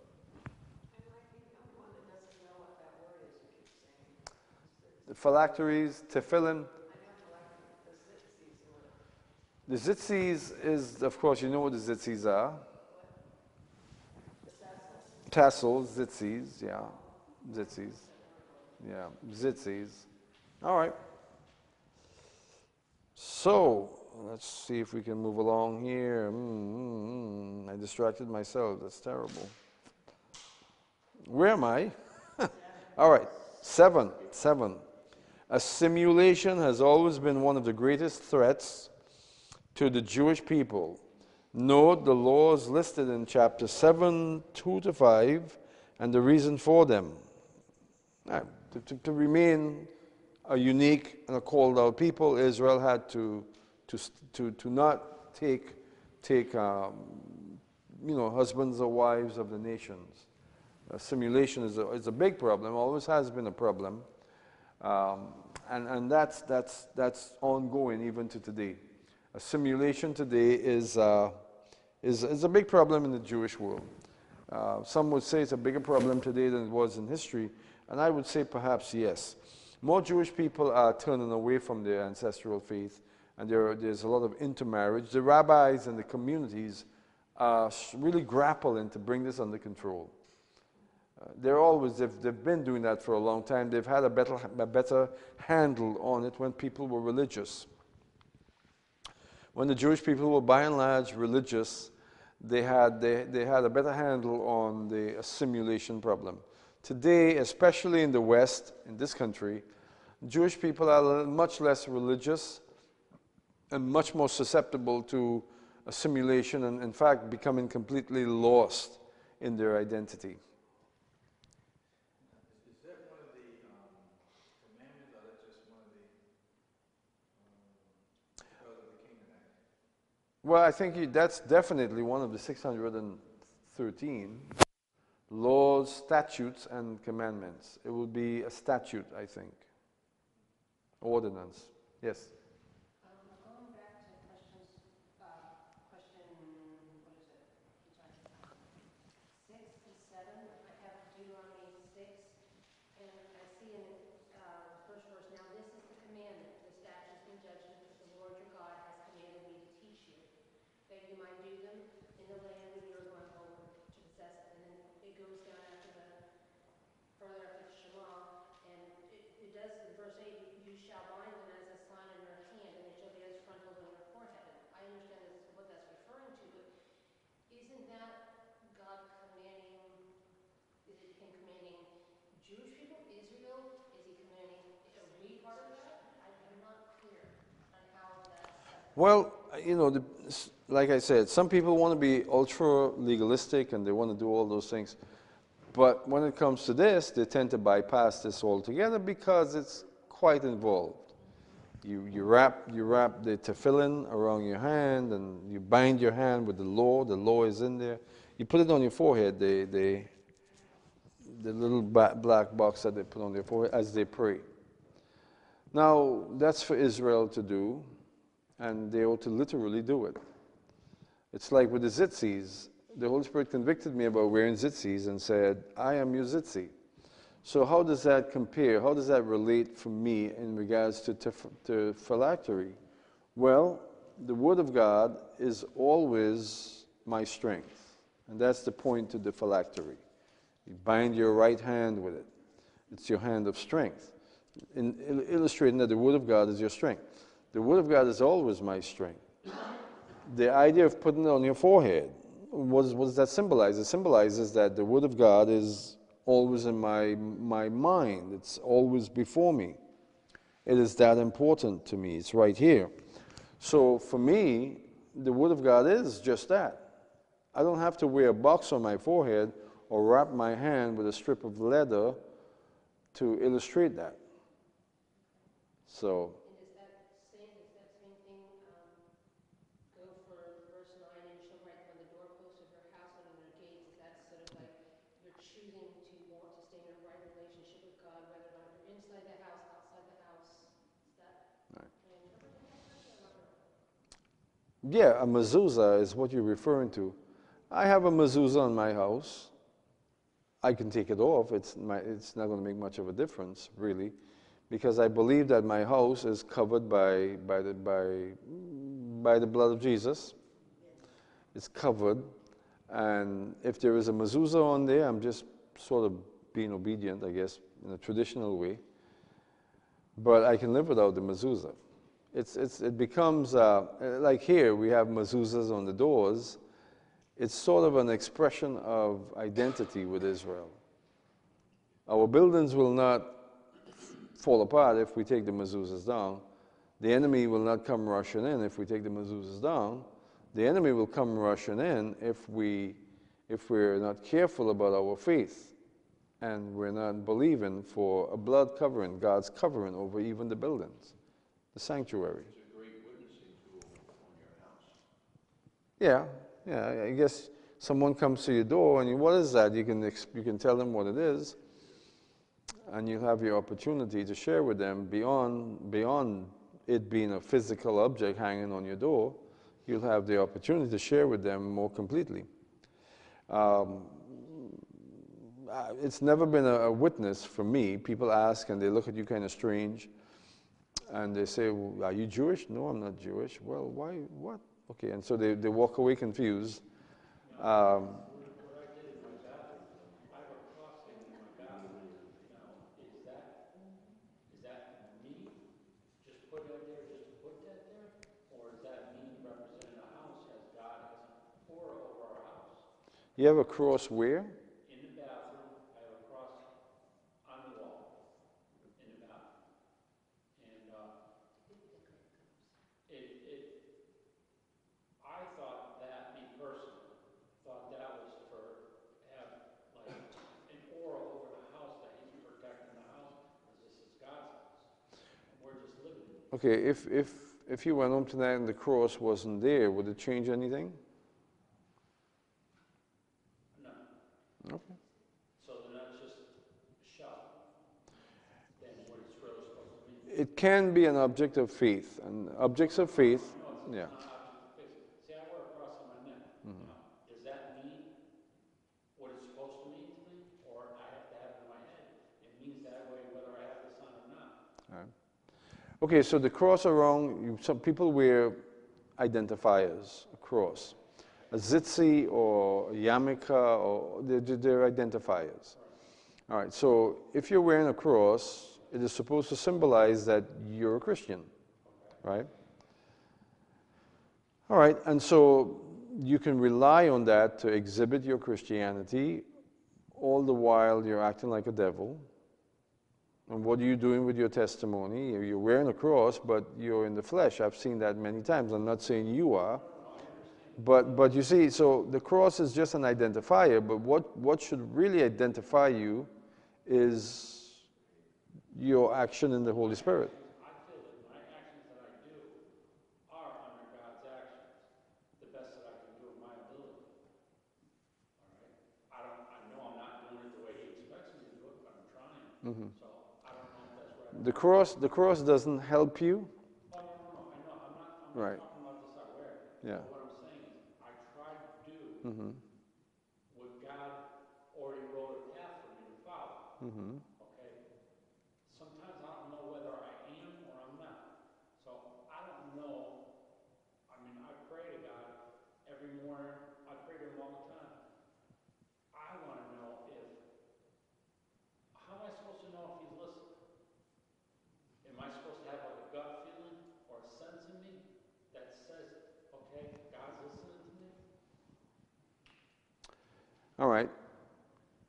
You can put up crosses, or you can have objects of faith around your house, and that can give you a sense of connection with God. But you're wanting something beyond that.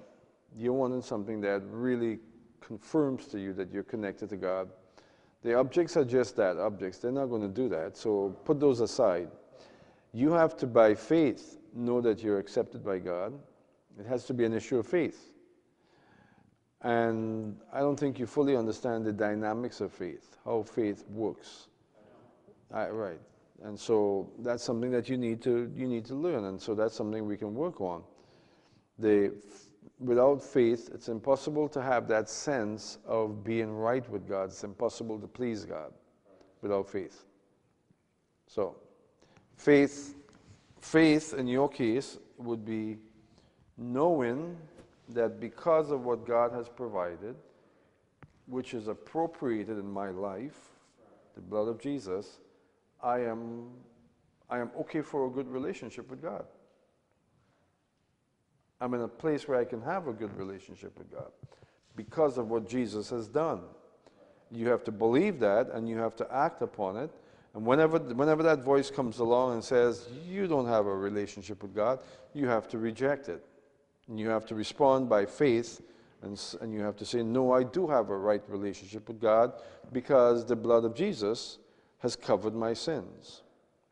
So in your case, there's a need for crucifixion of flesh, laying down of the strong man that will lead you away into places of doubt and error. Faith. All right, we can come back to that. Where did we stop? 7? 9. Simply stated, what did Moses tell Israel? Okay, all right. Is it 10? Where am I at? 9, okay. You have to forgive me. I have tinnitus, and this room just triggers it every time. I don't hear like I should. All right, so simply stated, that's where we need to be. God said that it is not for your or for them. Is that 9 in your material? That's 8 in my material. Is 8? Okay, so God said to Israel, what said to Israel that it is not for your righteousness or for your uprightness of heart that you will possess the Canaanite land, but it is because of the wickedness of the nation. So, simply stated, God said, you're not going to inherit the land because of your good works, but because of the fact that the inhabitants of the land are wicked, and I want you to be righteous and to be upright, but that's not why you're getting the land. So that's what he said in chapter 9. Okay, so simply stated, what did Moses tell Israel that God required of them? Anyone? Fear the Lord, walk in his ways, love him, serve him with all your heart and soul. That's found also in the prophets as well. All right, note that Moses exhorts Israel to circumcise their hearts. What is the implication of this statement for those who say that the Jewish relationship to God is by law, and the church relationship is by grace? So God is calling on Israel, or Moses is calling on Israel to have a circumcised heart. It's no different with us. God expects us to have a circumcised heart as well. So the relationship with God and Israel is based on the same reality as the relationship that we have with God. It's always by faith. A circumcised heart, you know, Peter said concerning the Gentiles that were coming into the church in Acts chapter 15, that they were being cleansed, their hearts, they were being cleansed by faith. In other words, their hearts were being made right by faith. And so they had circumcised hearts by faith. And that's the only way, really, that someone can have a circumcised heart, by faith. All right, let's see if we can move on here now. All right, so note that Moses exhorts Israel. So 11. The eyes of the Lord, we're going to read right through. The eyes of the Lord God is always on the land of Israel. Now, that's found in Deuteronomy chapter 11. Deuteronomy chapter 11 is an important chapter as it relates to God's love for the land. He indicates in 11 that he loves the land. The land is his land. He said, you are but sojourners on that land. Section 3, real quickly. Israel obeyed God. If Israel obeyed God, what position would they hold relative to the nations? Yeah. We read that when we looked at the covenant. What were the two mountains on which the altars were to be built? Ebal and Gerizim, which is in the land of Israel, at Shechem. What were the conditions leading to the blessings? Obedience. If you obey the Lord, it'll go well with you. If you don't obey the Lord, it will not go well with you. What were the conditions leading to curses? Again, if you don't obey God, you will have a curse.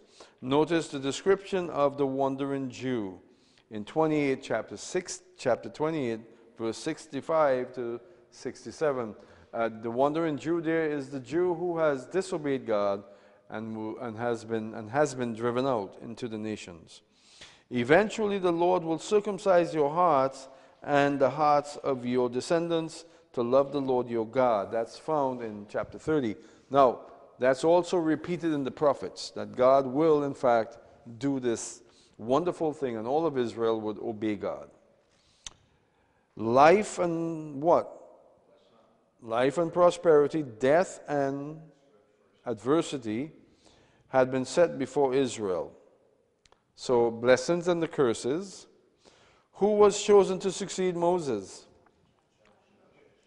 Yahushua or Joshua. How was the anointing symbolically transferred to him? By the laying on of hands. After the book of the law was written, it was placed in the golden box, the Ark of the Covenant. Moses would die outside of the land on Mount Nebo. Mount Nebo is on the east side of the Jordan, further south, but on the east side of the Jordan. I guess you can go to Mount Nebo today. I'm not sure how the Jordanians feel about people going to Mount Nebo, but Mount Nebo is there, and you can see Mount Nebo. I believe you can see it from the Dead Sea, northern part of the Dead Sea. So that's where Moses is buried. Some people believe that the Ark of the Covenant is hidden somewhere on Mount Nebo as well. How old was Moses when he died? How was his health condition? He didn't die of old age. He died by the word of God. God told him to go die, time to die, and he died. The Bible says that his strength was intact. He was fully in like a young man at the moment of his death, and God told him it's time to die. Go up on Mount Nebo and die. Same thing happened with Aaron. God said to Aaron, it's time to die. Go up on Mount Hor and die. And Aaron went and he died. Listen, when I die, I want to go like that. You know. Huh?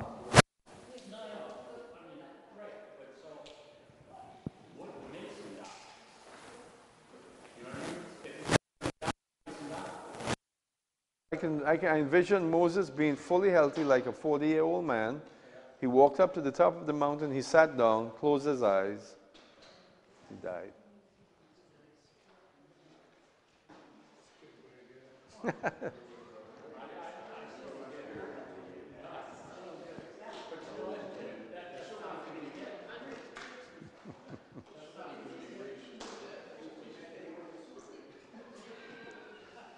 Dying is easy. Resurrection, no, that's tough.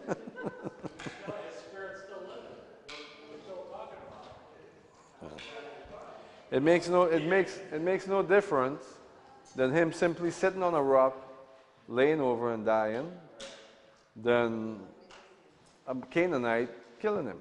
The death is the same. God chose for him to just sit down and die, or stand up and die, lay down and die, however he did it. God gives, listen, Tab, God gives life and he takes life. And when he takes my life, I want it to go something like that. I'm healthy, I'm working, and all of a sudden, it's time and I lay down and I die. Yeah. Let me say this to you, death is not natural. Is that you saying you're coming upstairs? Yeah, death is never natural. We were not designed to die.